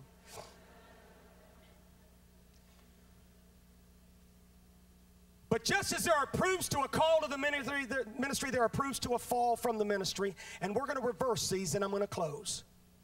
We're going to reverse these. And a lot of these things are going to make immediate sense to you. To be called, you have to have a sincere love for the Savior. To be called. You're in the ministry now. You love God, but something's happened. Something has happened. You've been in the ministry 12 years. You've been in the ministry 5 years. And those of you that aren't saved, I want you to hear me. When you get saved tonight, you're going to get saved right. You're not going to come wheeling and dealing with Jesus. You're going to come a broken sinner. He's the Lamb of God that takes away the sin of the world. He shed his blood on Calvary for you. You didn't do nothing. He did everything. You're going to come and repent, get right with God. You're going to start at the bottom. You're going to become a son of God, a child of the King. But you're not going to expect anything in return but salvation itself.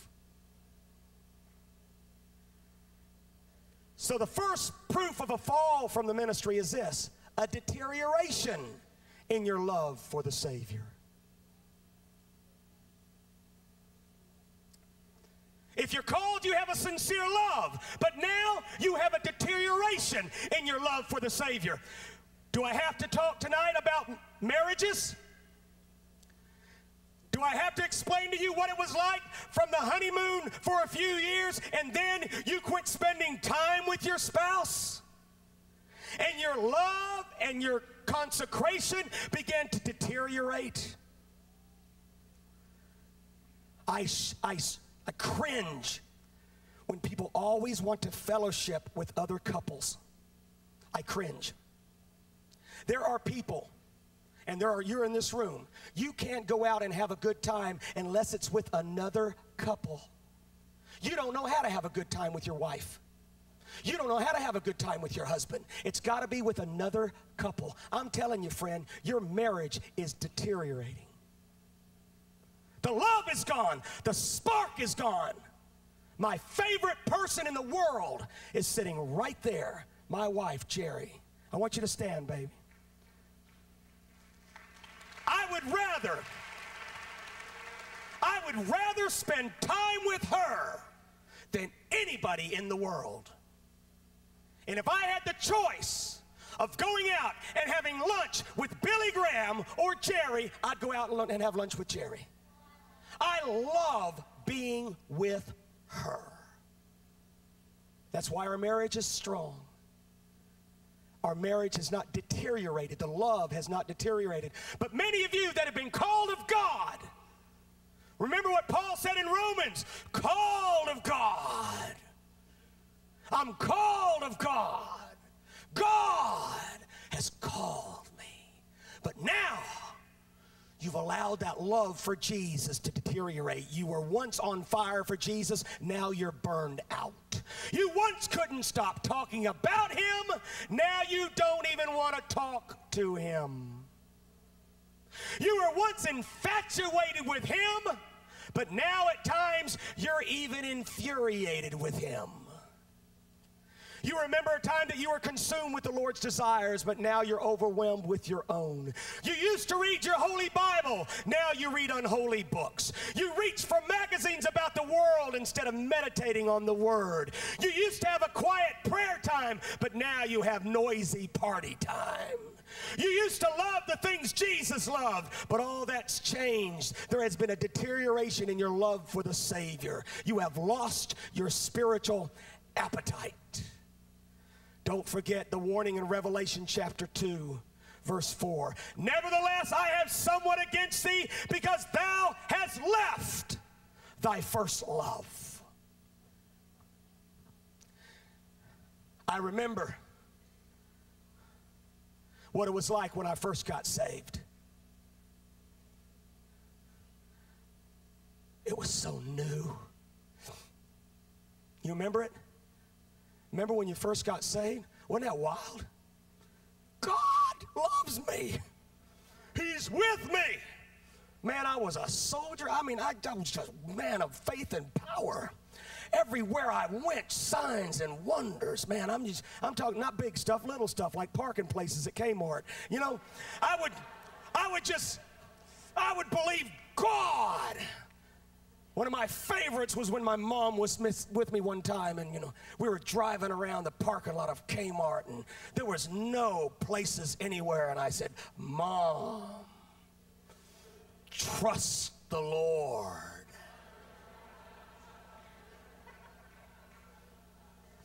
God's going to give us a place right up front because I'm a child of the King. I was so infatuated with Jesus, and I would just talk straight to him. I'm going, Jesus, you know my mom. She doesn't need to walk a long way. And you know me. I want a place right up front. So Jesus, open up that spot. Sure enough, boy, I would pull a car, and we'd just zip right in. My mom would go. And I go, Mom, I serve Jesus, and he loves me. Jim, you remember the toilet paper situation? This man, I hated you and I loved you, if that's possible. But this man, even if he had money in his wallet, would hold it back and make us pray. I was in his ministry for a year, then we came back and worked. But there was a time we were out of toilet paper. And we loved God with all our hearts. We loved Jesus. And we had to believe him for provisions, and we would believe him for food and believe him for clothing and go after God. But one day there was no toilet paper, and there was 12 men in the house. And there was no toilet paper. But I had a sincere love for the Savior. I love Jesus, man. And when Jim said, guys, pray. Pray. Oh, friend, when you need toilet paper, nothing else matters. Trust me. You're on your face going, Jesus. Charmin, white cloud, anything from heaven, send it down, send it down. It can be 2-ply, it can be 1-ply, we don't care. Send it down, Jesus. Oh, Father, you know.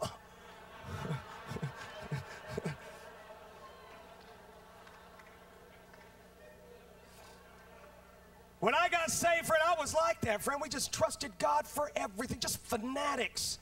People even thought I was a fake. I was so real.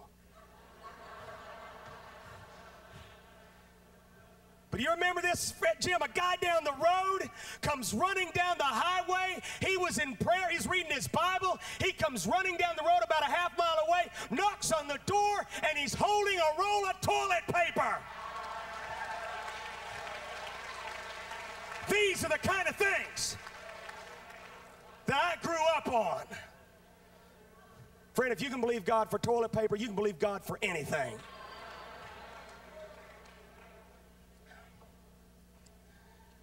but you were once infatuated and just totally enthralled in the love of Jesus. He was all your thoughts, your imaginations, your dreams, but now that's deteriorated. It's whittled down now, friend, and you're just but a shell. But you're still operating in the ministry. But you don't love him anymore. It's going to get deep, and then we're going to close, friend, but I want you to hear me.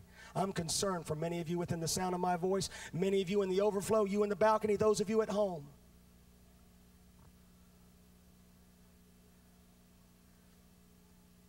The Bible says in the last days the love of many shall wax cold, but he that endures to the end, the same shall be saved. That's found in Matthew 24, 12 and 13. He that endures to the end shall be saved. Remember the call? Now this is the fall. Your love is deteriorating. You know what that'd be like with Jerry? That'd be like saying to Jerry, see, we go out on dates every Monday. It'd be like saying to Jerry, you know, honey, let's just go out once a month. Every Monday, we're just really busy. You busy? Well, yeah, well, I'm real busy. Every Monday. That would start a deterioration, Jerry, of our love for one another. But you've done that with Jesus. You used to go after God in Bible school with all your heart. Now you're in the ministry. You ain't got time for him no more. Your love has deteriorated. He used to be everything to you. Now you're more concerned about the deacon board than you are Jesus. You're more concerned about that big tither in your church than you are the God that gave you breath. Your love for Jesus has deteriorated. Your affections have gone other places. And the next one is this. Charity, in just a minute, you're going to come up. A feeling that the ministry, this is the fall. You've already lost your love for the Savior. A feeling that the ministry is an intrusion. And it's interfering with your personal plans and dreams. You remember you used to have a deep sense of recognition that you were not your own, that you were bought with a price. But now you have a feeling that the ministry is an intrusion. It's interfering with your personal plans and dreams.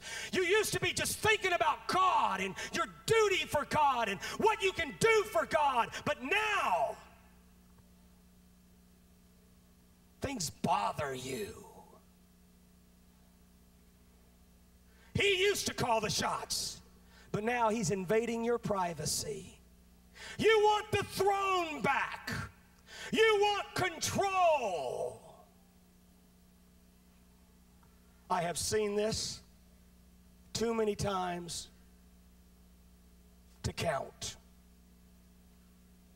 You can feel it when you're around people like this. They're still in the ministry. You want to know why? It's all they do. They got a paycheck coming in, John. It's all just a salary. It's a salary package. But everything's an intrusion. You used to be on fire. Give me souls or I die. And now, don't bother me. My favorite sitcom is on.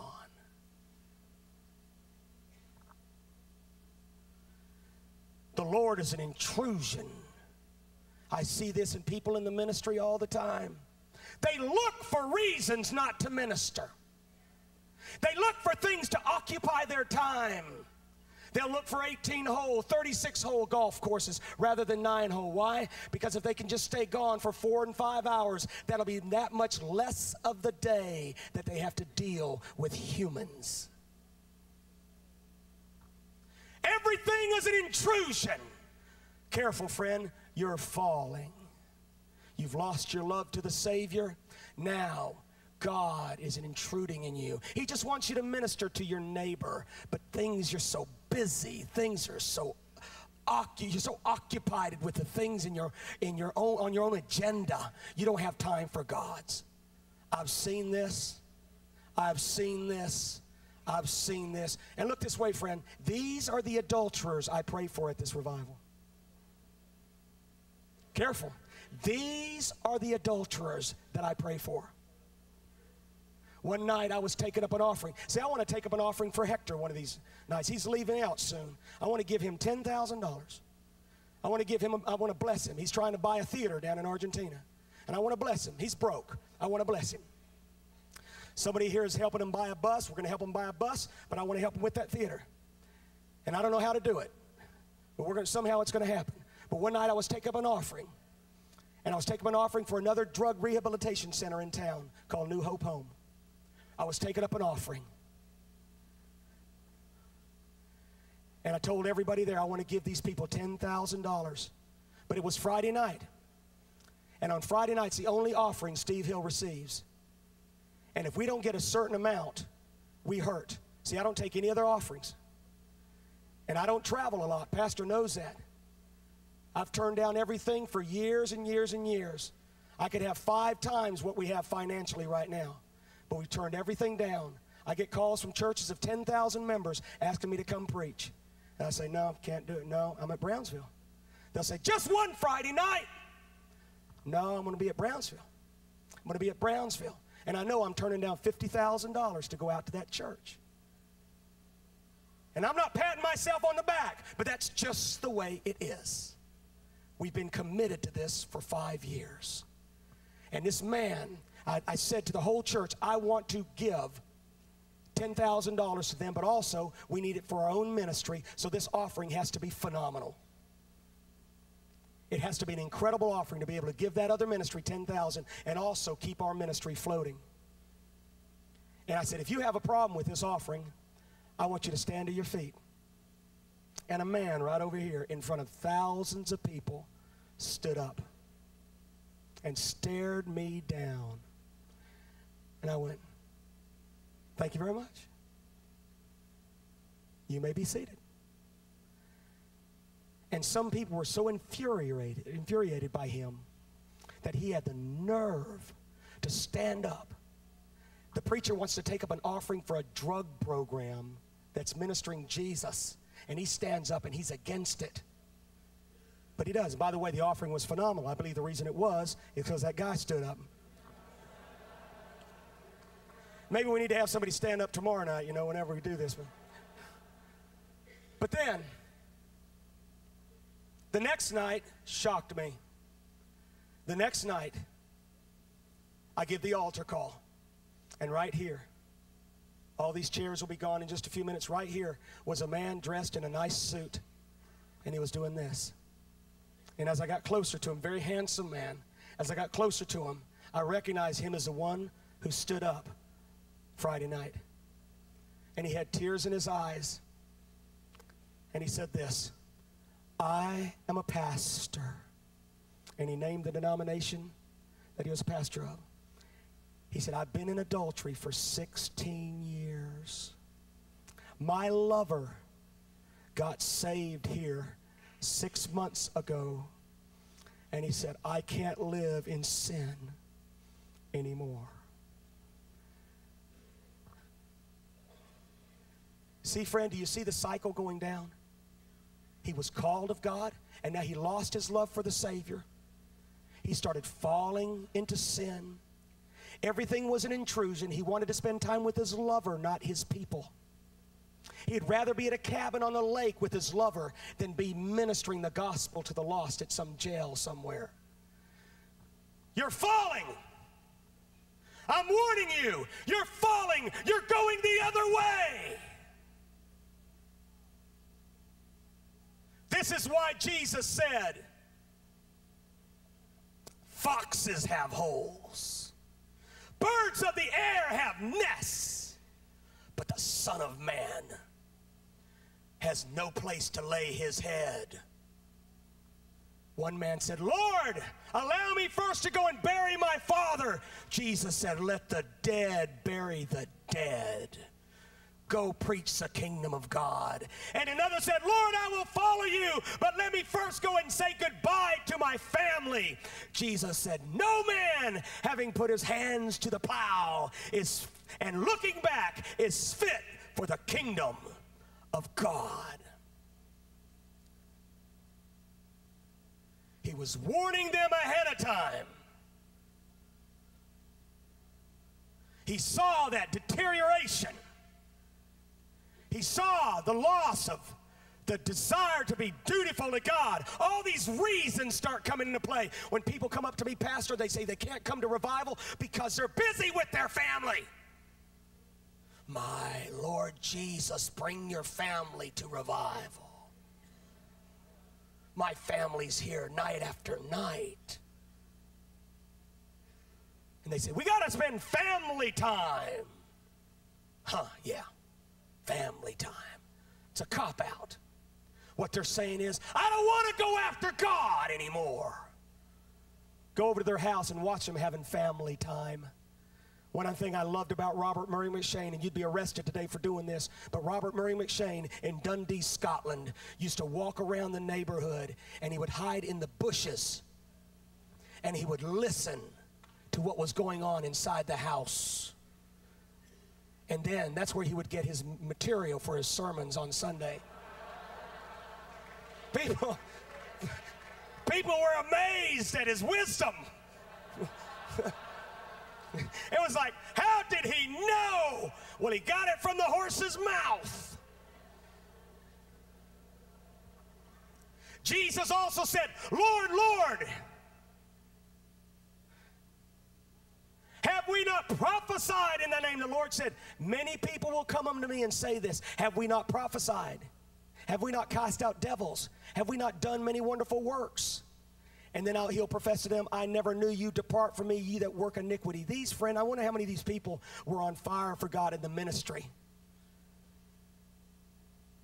at one time. But now, they're prophesying. They're doing wonderful works. But the Lord of the harvest is totally out of the picture.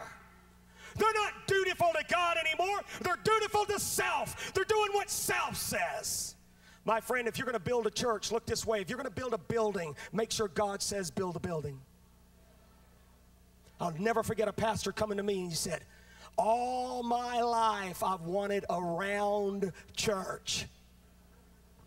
That was the craziest thing that I had heard up to that point in my life. Once revival broke out, I lost count of crazy things I've heard.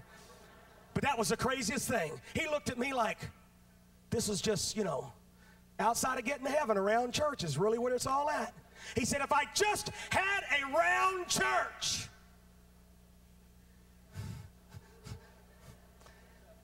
And he just told me then he built the round church. Next news you know, he's in sin. Gone. Someone else is ministering in his round church. You want to know what happened to that man? He was falling. He lost his love to the Savior. He started having his own dreams, his own desires. How many are listening tonight? The ministry was an intrusion. God could have said, I want an oblong church. I want a square church. I want a triangular church. And the guy would go, get behind me, devil. Because he wanted a round church.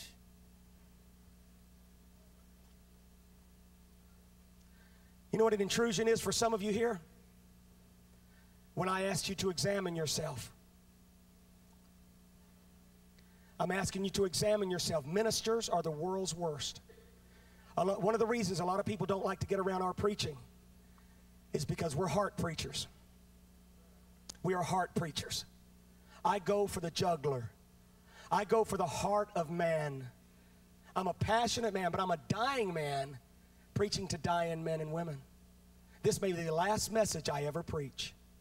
And if somebody buys the tape and plays it and says, this is the last message Steve Hill ever preached, I don't want it to be frivolous.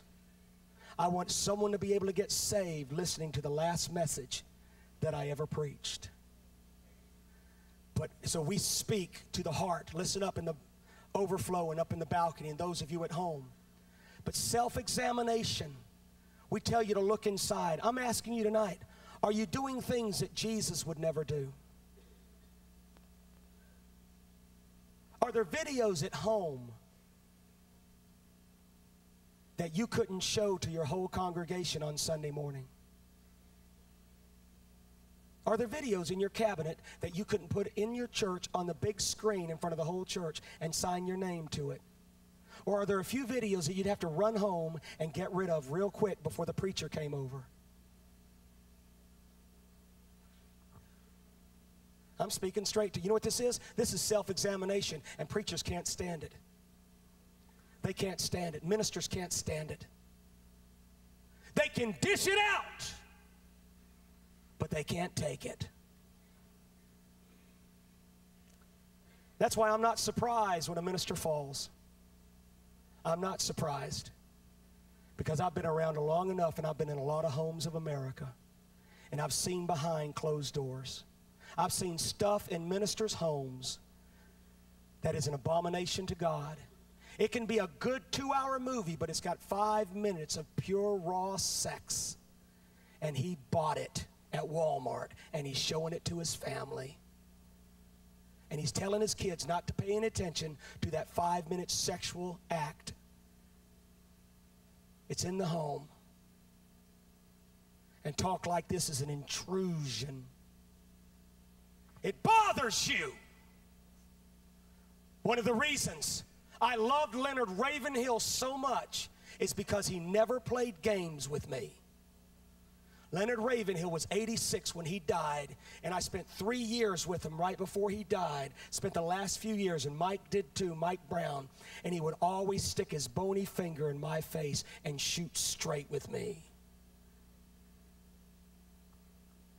He would say things like, "Be holy." On the Bible school sign you'll see, "Where are the Elijahs of God?" Leonard Ravenhill. If you told him you were fasting for 5 days, he would say, "Go 10. If you were praying 2 hours, he would say, "I just finished praying 7. If you had 20 saved, he had 200 saved. So you quit talking to him like that, and you just sat there.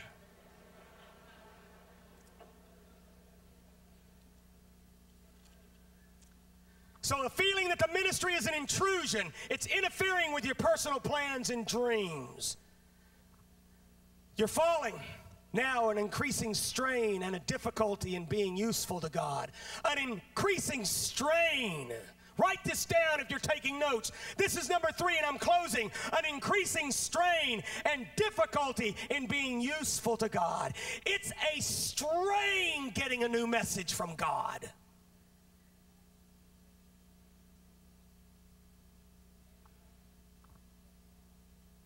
It used to be a joy to be useful to God. You did anything. Remember, you were bought with a price.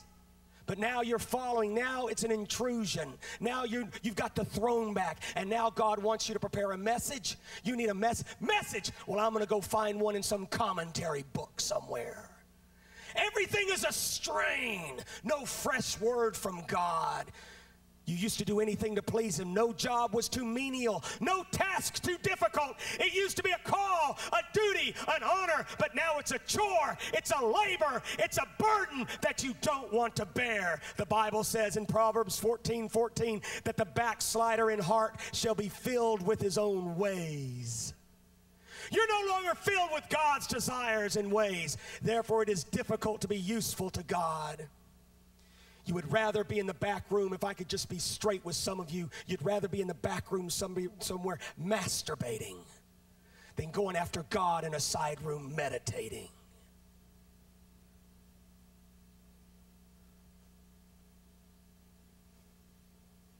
Sermon preparation is a chore. You're lazy. You're sloppy.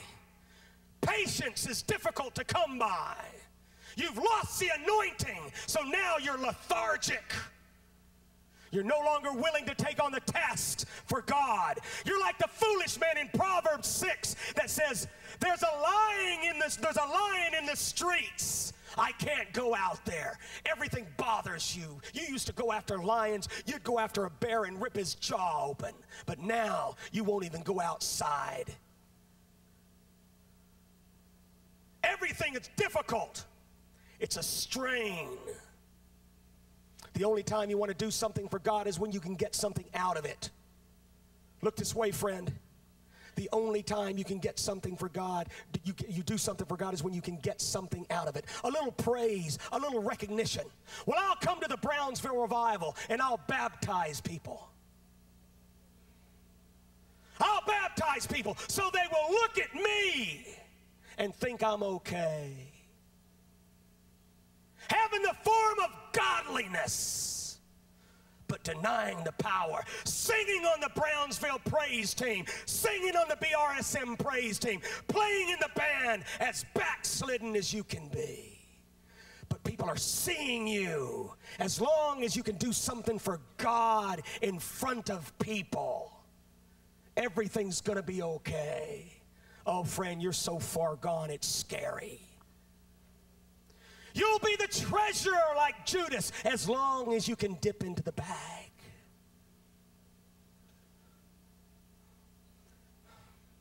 The call and the fall. Father, how many people am I speaking to tonight?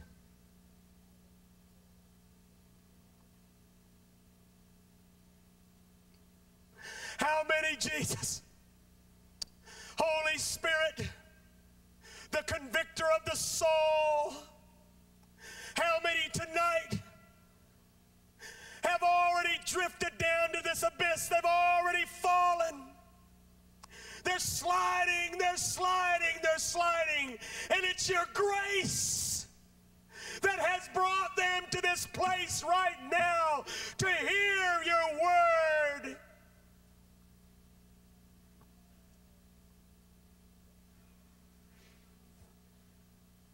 Want to tell you why I'm so shook up? Because there are billions of people that haven't even heard about Jesus. And you're all they got. You're it. You're Jesus to them. He's not coming back in the flesh. He chose you instead. You're the only Bible they're going to read. You're the only Christ they're ever going to see.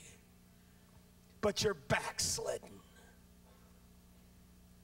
You'll serve on the deacon board as long as you can be elevated to a place of prominence.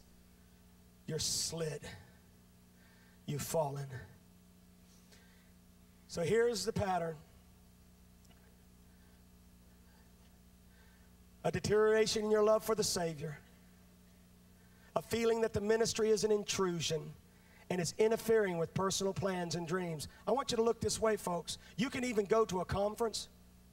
You can go to a conference, and it sounds like, going to a conference is a really spiritual thing.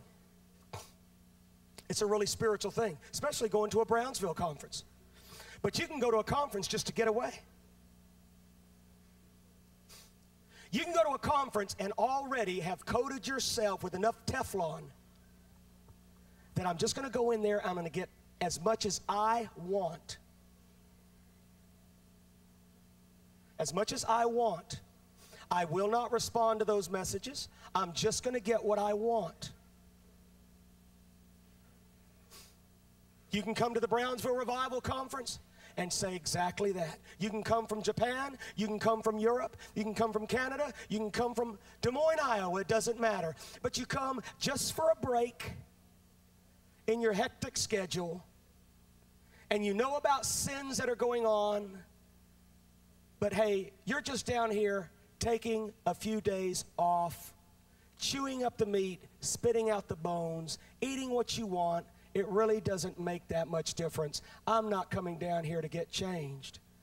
Now, I know a lot of you have come down here to get changed. I don't want a show of hands. But you've come down to get changed.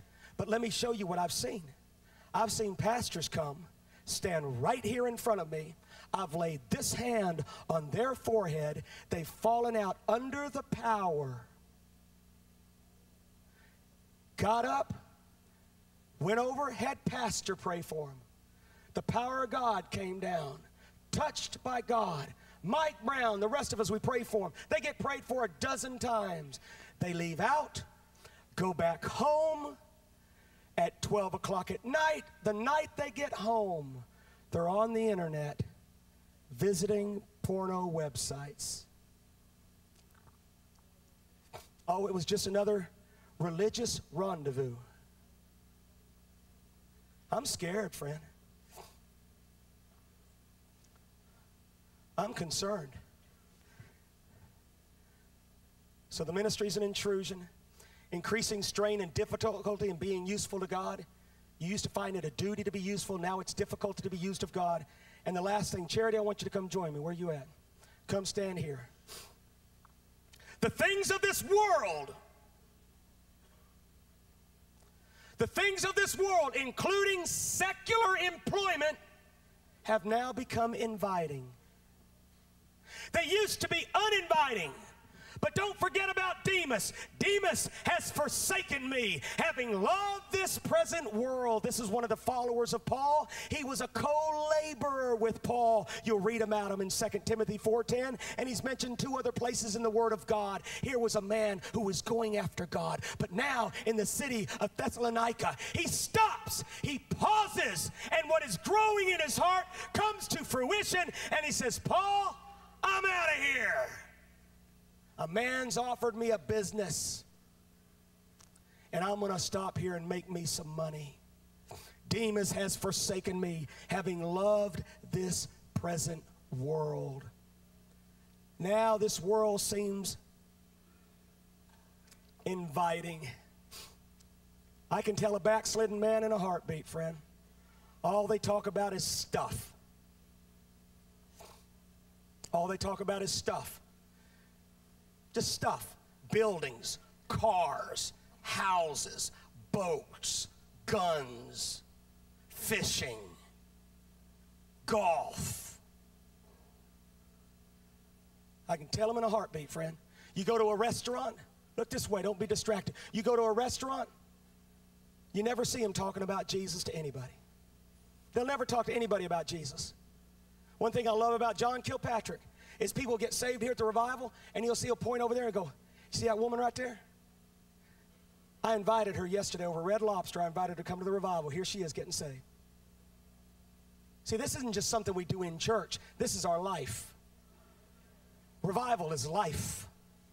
It's something you are all the time. You're on fire for God.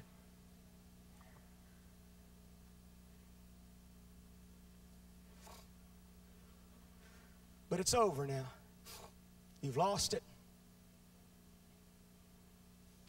Now you want the things. Judas, he went after a little pocket change. What are you going after? What are you going after? What do you want?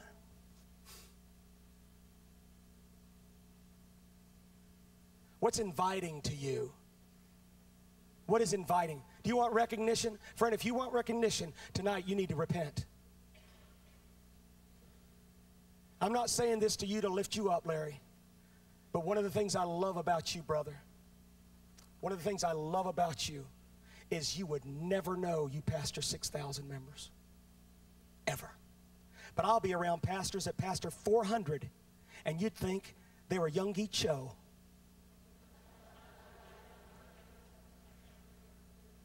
But you'd never know it. Never wants a place of prominence. Never cares. Just here to receive, give out a little bit, and receive. He doesn't have to be here tonight. Didn't he have a session today? You had your session. What are you doing here? Just receiving. Just receiving. Growing, receiving, getting touched. I prayed for a singer right here at the revival. If I named him, you know who he is. Famous singer. Christian singer. Laid hands on him. And I didn't recognize him because there's just a mass of people. And I laid hands on him. He was touched by the power of God. And I walked over a few steps, and someone came up to me and said, so you know who you just prayed for? And I said, no. They said, that's so-and-so. And my opinion of that person skyrocketed. Because I talked to that person. He never told me who he was. All he said was, I need more of Jesus. Would you pray? Would you pray for Dallas Home? He comes through here, friend. He just sang at one of our Awake Americas in Minneapolis. He comes through here. Dallas. I mean, I'll ask him, I'll say, Dallas, sing. No, I don't want to sing. Dallas, would you sing? Just sing. No, I just want to receive. Just want to receive. Remember one night there was who was it up in the balcony? John Starnes. How many know John Starnes? How many would believe that he can carry a tone? He can carry a tune. He's got the ability. He's learning.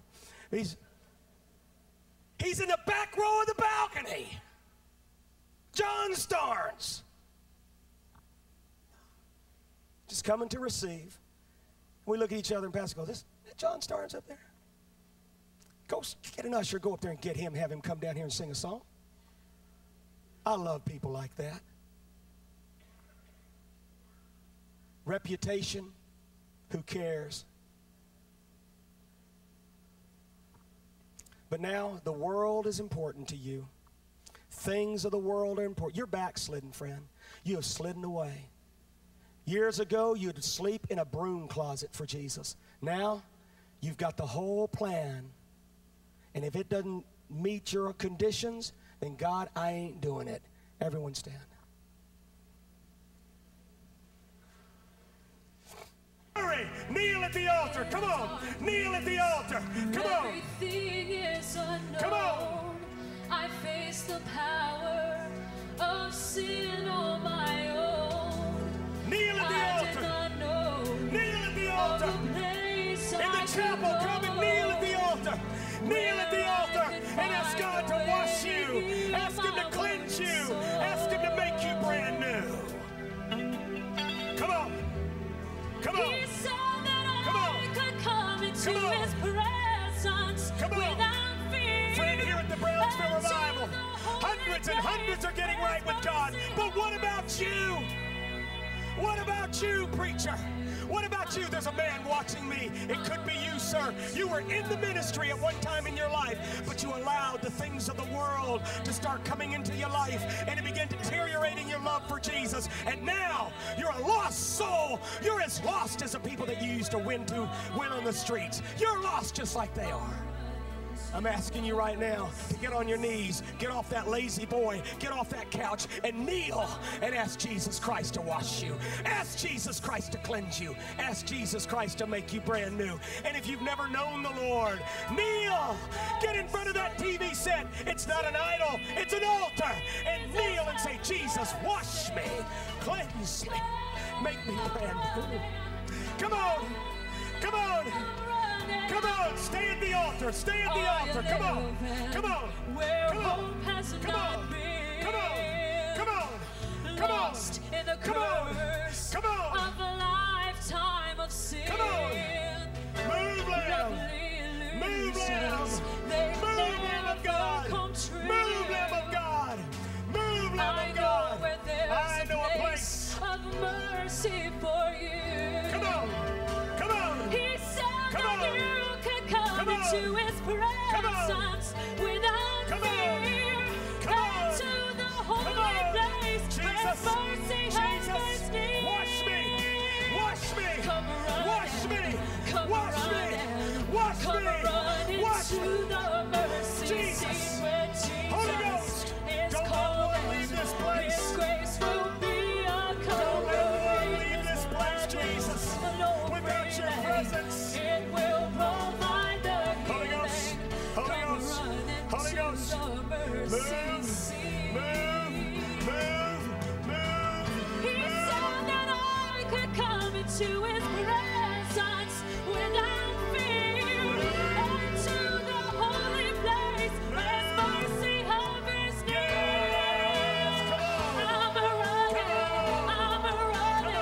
I'm running to the mercy seat where Jesus is calling.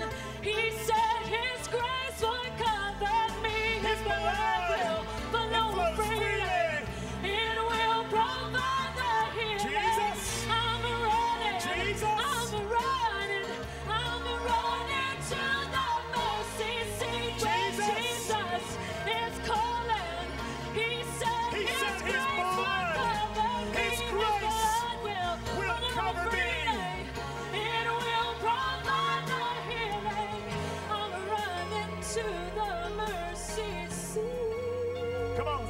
We're closing.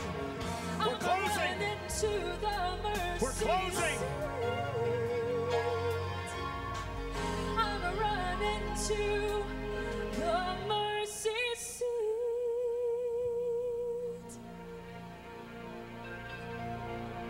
Everyone at the altar, stay right.